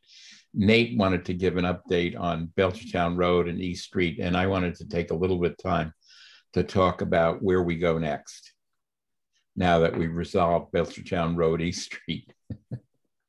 Well, I think the, yeah, thanks for meeting, you know, I guess it was a little over a week ago. The, you know, the request for a proposal was finalized and sent to staff and legal counsel for review. So that's underway. The, you know, one question I had of the trust that came up recently is that now the town's, you know, a property owner and there's electric bills and property maintenance fees that the town, you know, the assumption is that the trust would cover with the unrestricted account. The thought would be it'd be at most 5,000, more likely 2,000 to 3,000 over the next 6 months. And then it would become, you know, in the request for proposals, it becomes the developer's responsibility to carry the cost of the property. But, you know, I think we would need a vote of the trust to allow, you know, that expense. You know, you could say up to a maximum of 5,000 or 4,000 for the next 6 months. The, yeah, I mean, I think it's moving forward. You know, we're, you know, the request for proposal changed to require the reuse of the school building. And then if that didn't, if that wasn't fruitful, then perhaps amending the RFP and not reissuing a new one, and then, you know, changing the parameters of the request. And so, you know, I was thinking that it could get out this month. You know, it's not, you know, it's the town manager's decision, but I feel like the document was good. I mean, I guess, you know, people could have different opinions about sections or things, but I feel like in terms of what was presented was a really thorough document. So, yeah, I mean, that's kind of it. Okay, so basically there's two things there. We're hoping that the RFP is formally issued by the end of this month. I hope that happens. I think it was, if not a perfect document, as close as we were going to get, and that it definitely deserves to see the light of day. So I hope that happens very shortly. The other thing Nate brought up is that the town does need to cover the costs of particularly, I guess it's the Belchertown Road site, which has 2 houses on it and a certain bit of property maintenance that's a part of that. And the town wants to continue a contract with the organization that's already been maintaining that property. Nate estimates the cost would be a few $1,000s over the next 6 months. So I guess I'm going to move that we authorize the expenditure of trust funds up to $5,000 for the next 6 months to cover those maintenance costs. Is there a second? There's a second, but I thought we had already done that, but there's a second.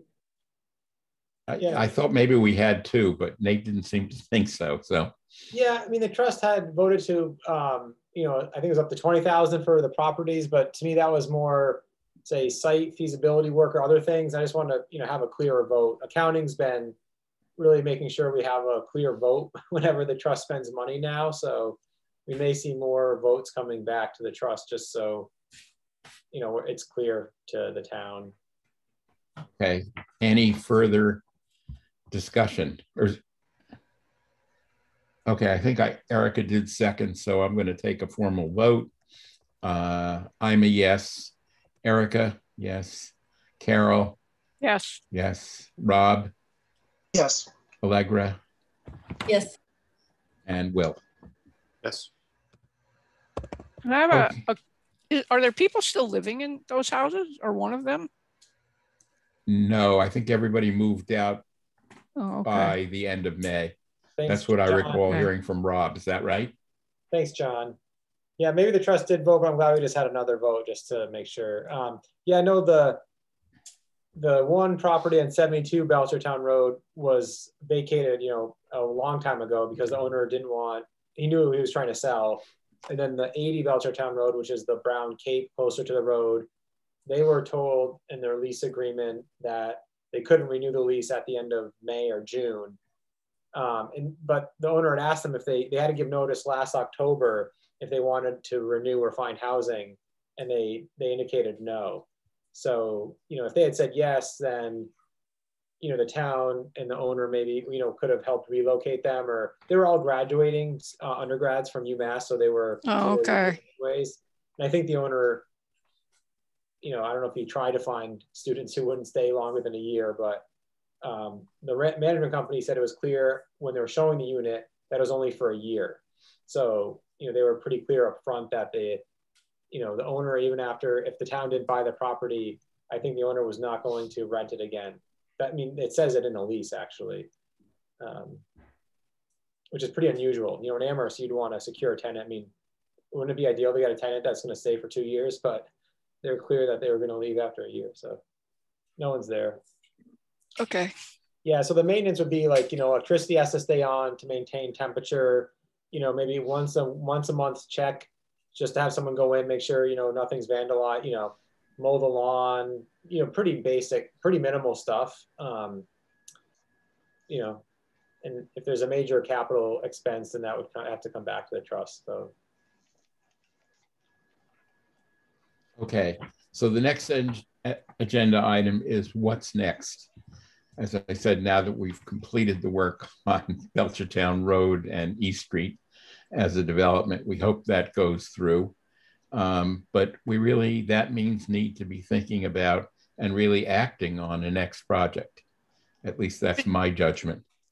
Did you say there was some little update on 132 or not?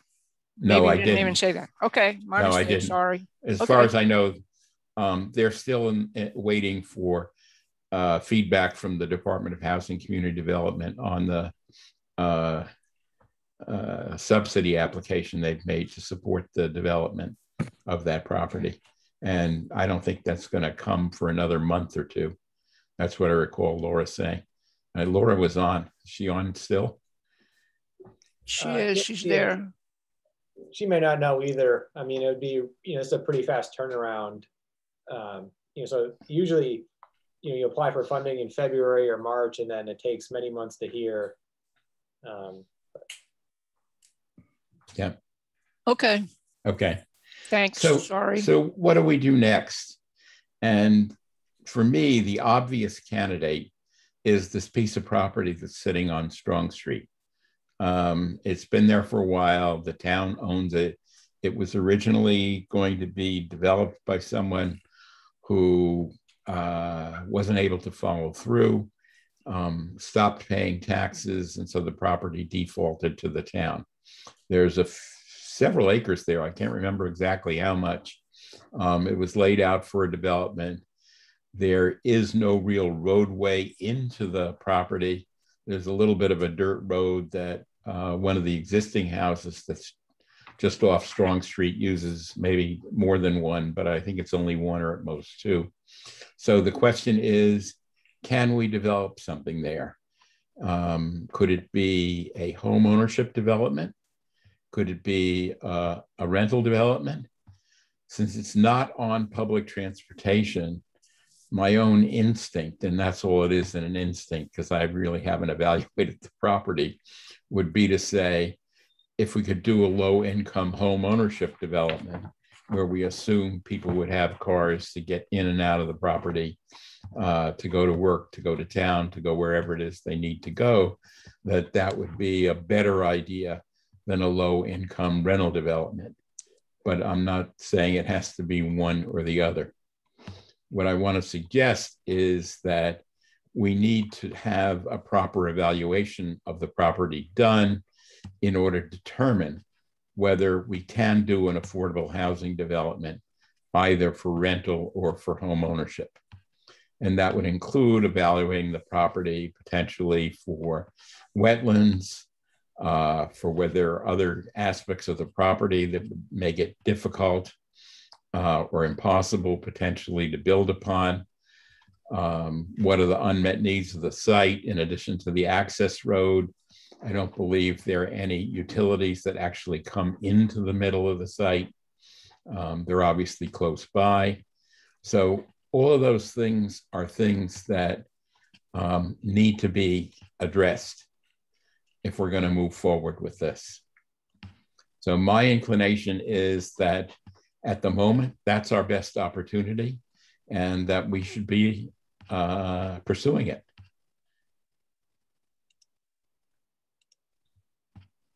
Questions, comments?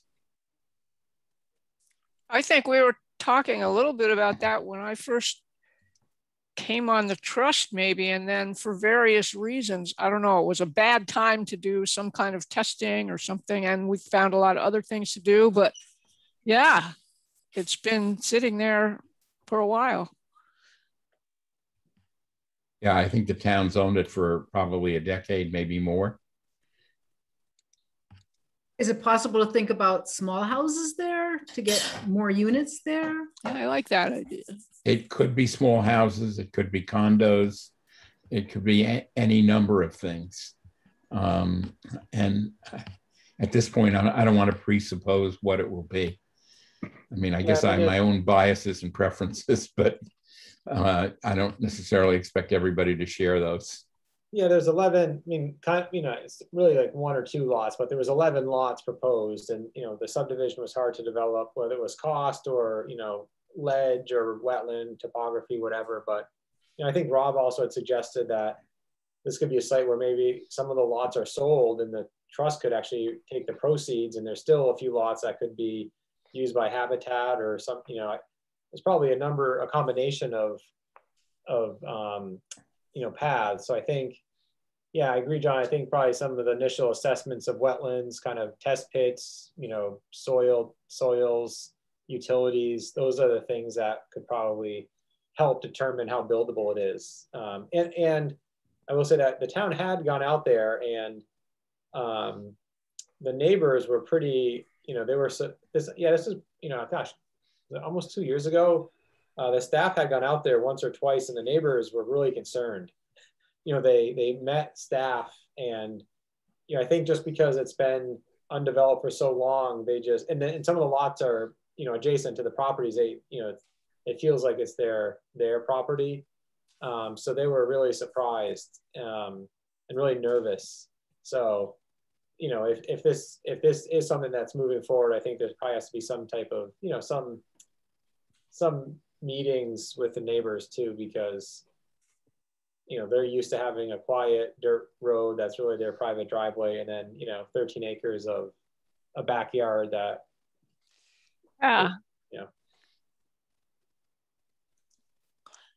That's lovely, Nate. More fun and games with the neighbors. Yeah. I mean, Dave Z was out there once, and 2 houses, they must have seen him coming, and so 2 neighbors like quickly, it was like before he could even like get down the driveway, they were already there waiting. Like, oh, okay. Okay, well, as with any neighborhood, it's something we're going to have to deal with. You're absolutely right. Yeah, I mean, because I think, I agree. I think, but I mean, it's a private, I guess it's a private way. I'm looking on the GIS right now. Yeah, I mean, I think there's a lot of questions about access. Can that be, is that going to be improved to be a big paved road? What are the impacts to the neighbors? So I do think those are all valid. That's something that, the trust could pay for, right? We could have some studies done. And then I think the trust would have to make a request of the town that it go through the disposition process, right? So the town adopted a disposition process for municipal property where it would look at the number of, options or uses for a property and then determine what it wanted to do. So, I mean, I feel like we could say that given a number of factors that this isn't necessarily a prime location for certain municipal uses, right? Like it's not great for a fire station or public works. Right. You think you have problems with putting housing there, putting the DPW there would be absolutely outrageous. Yeah, it's just, and it's on a hill too. I will say that. Yeah, I feel like it would take a pretty good, I think it does need some assessment, but I think it's worth it. Well, okay, I guess I'm going to move that the trust authorize expenditure is up to $30,000 for evaluation services, including wetlands, soil,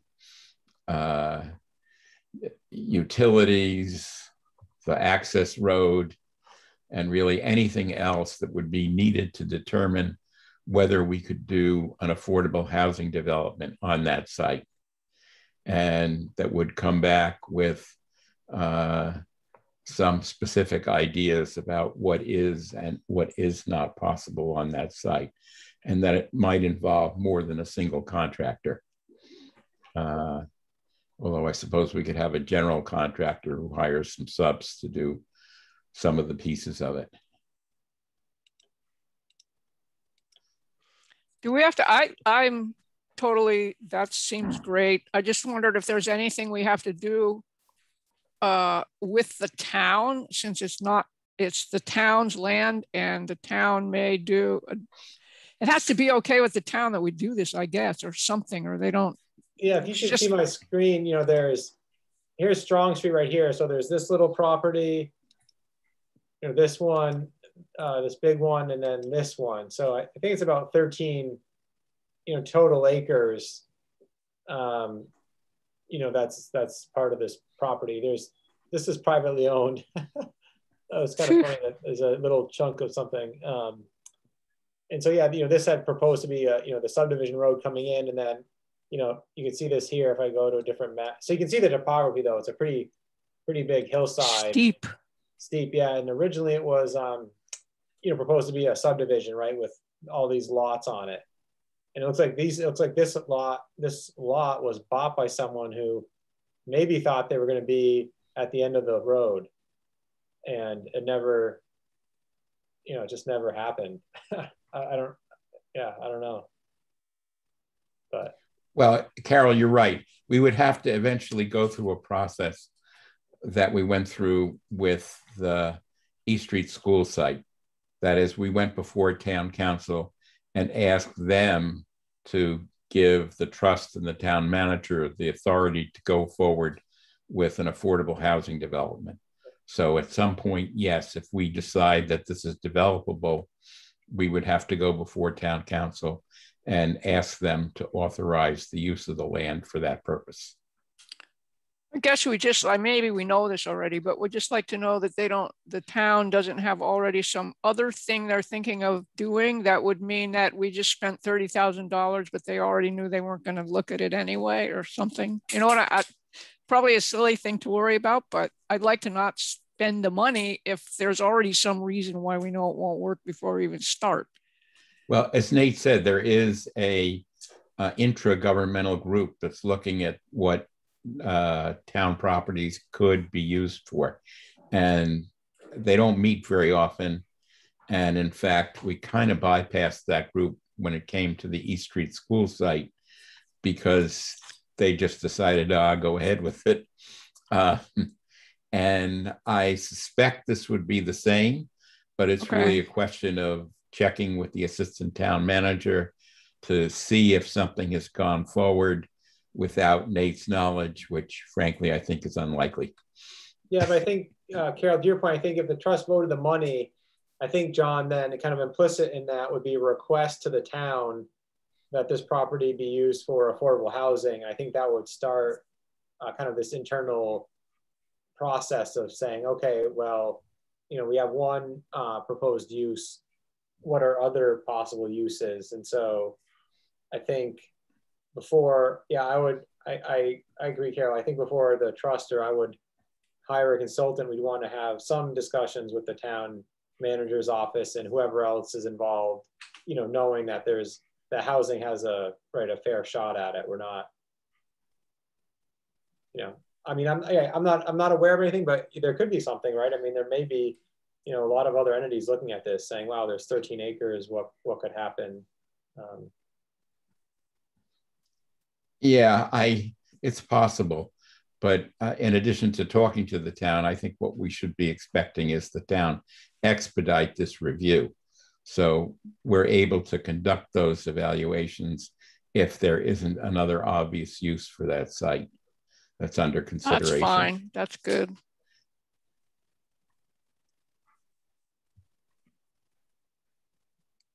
How did you come up with the $30,000 figure?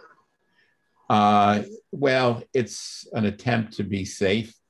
We've spent typically $4,000 or $5,000 on wetlands analysis. I don't know if we've had soil analysis, but I was guessing, okay, it could be the same. There are some things that are really unknown about the site, which is, like I said, whether you can put a road on the obvious place where there's a dirt road access now, what you need to do in order to make utilities accessible to anything you built there. And again, the potential types of affordable housing that we could do there. You add it all up, I'm guessing it's at least $20,000, and it could be more. So I put a cap of 30 on it, Rob. That's close enough for government work, I think. You have to do anything because there's a railroad that goes right part of it? No, I think the, you know, depending on the funding source and how it's developed, you know, you'd have to have possibly some mitigation if it's deemed that the railroad is too loud. So, you know, when Olympia Oaks even went in further north, you know, because it was within a certain distance, that we actually, the you know, Wayfinders actually hired someone to do like noise, you know, attenuation and readings when the train went by to show that it wasn't, you know, a nuisance or, you know. So I think, yeah, I noticed that too, Eric. I think that if this were moving forward for housing, depending on the funding source, they would have to do some type of, you know, review of that. There's also power lines that run very close to the property, not through it, but next to it, I believe, or if not next to it, then pretty close. Yeah, next to the, right. Yeah, next to the train tracks coming into the property, right? It's there are power lines right there. There's a little sliver of land owned by Western Mass Electric. Yeah. And any report that is produced, I would hope that it's produced in such a way so that it just doesn't just inform us, but also can be used to inform someone who might be bidding on an RFP. If we end up doing an RFP, it has to be informative enough for someone else to look at it. Mm-hmm.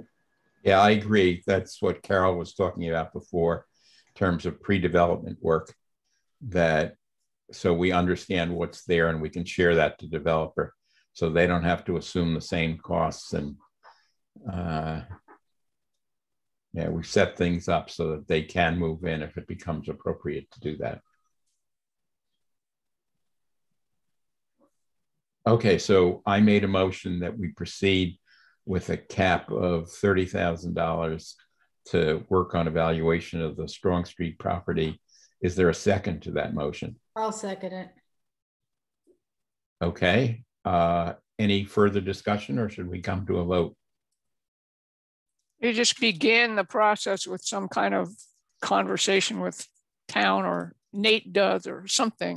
Yeah, I'll send a formal note to the town manager and the assistant town manager saying, assuming we approve this, that we voted to do that. And we would like to know whether or not they have another potential use, or whether we should move forward to do the evaluation for affordable housing development. Perfect. Okay, any other questions or discussion? Well, then I guess we're ready for a vote. Will?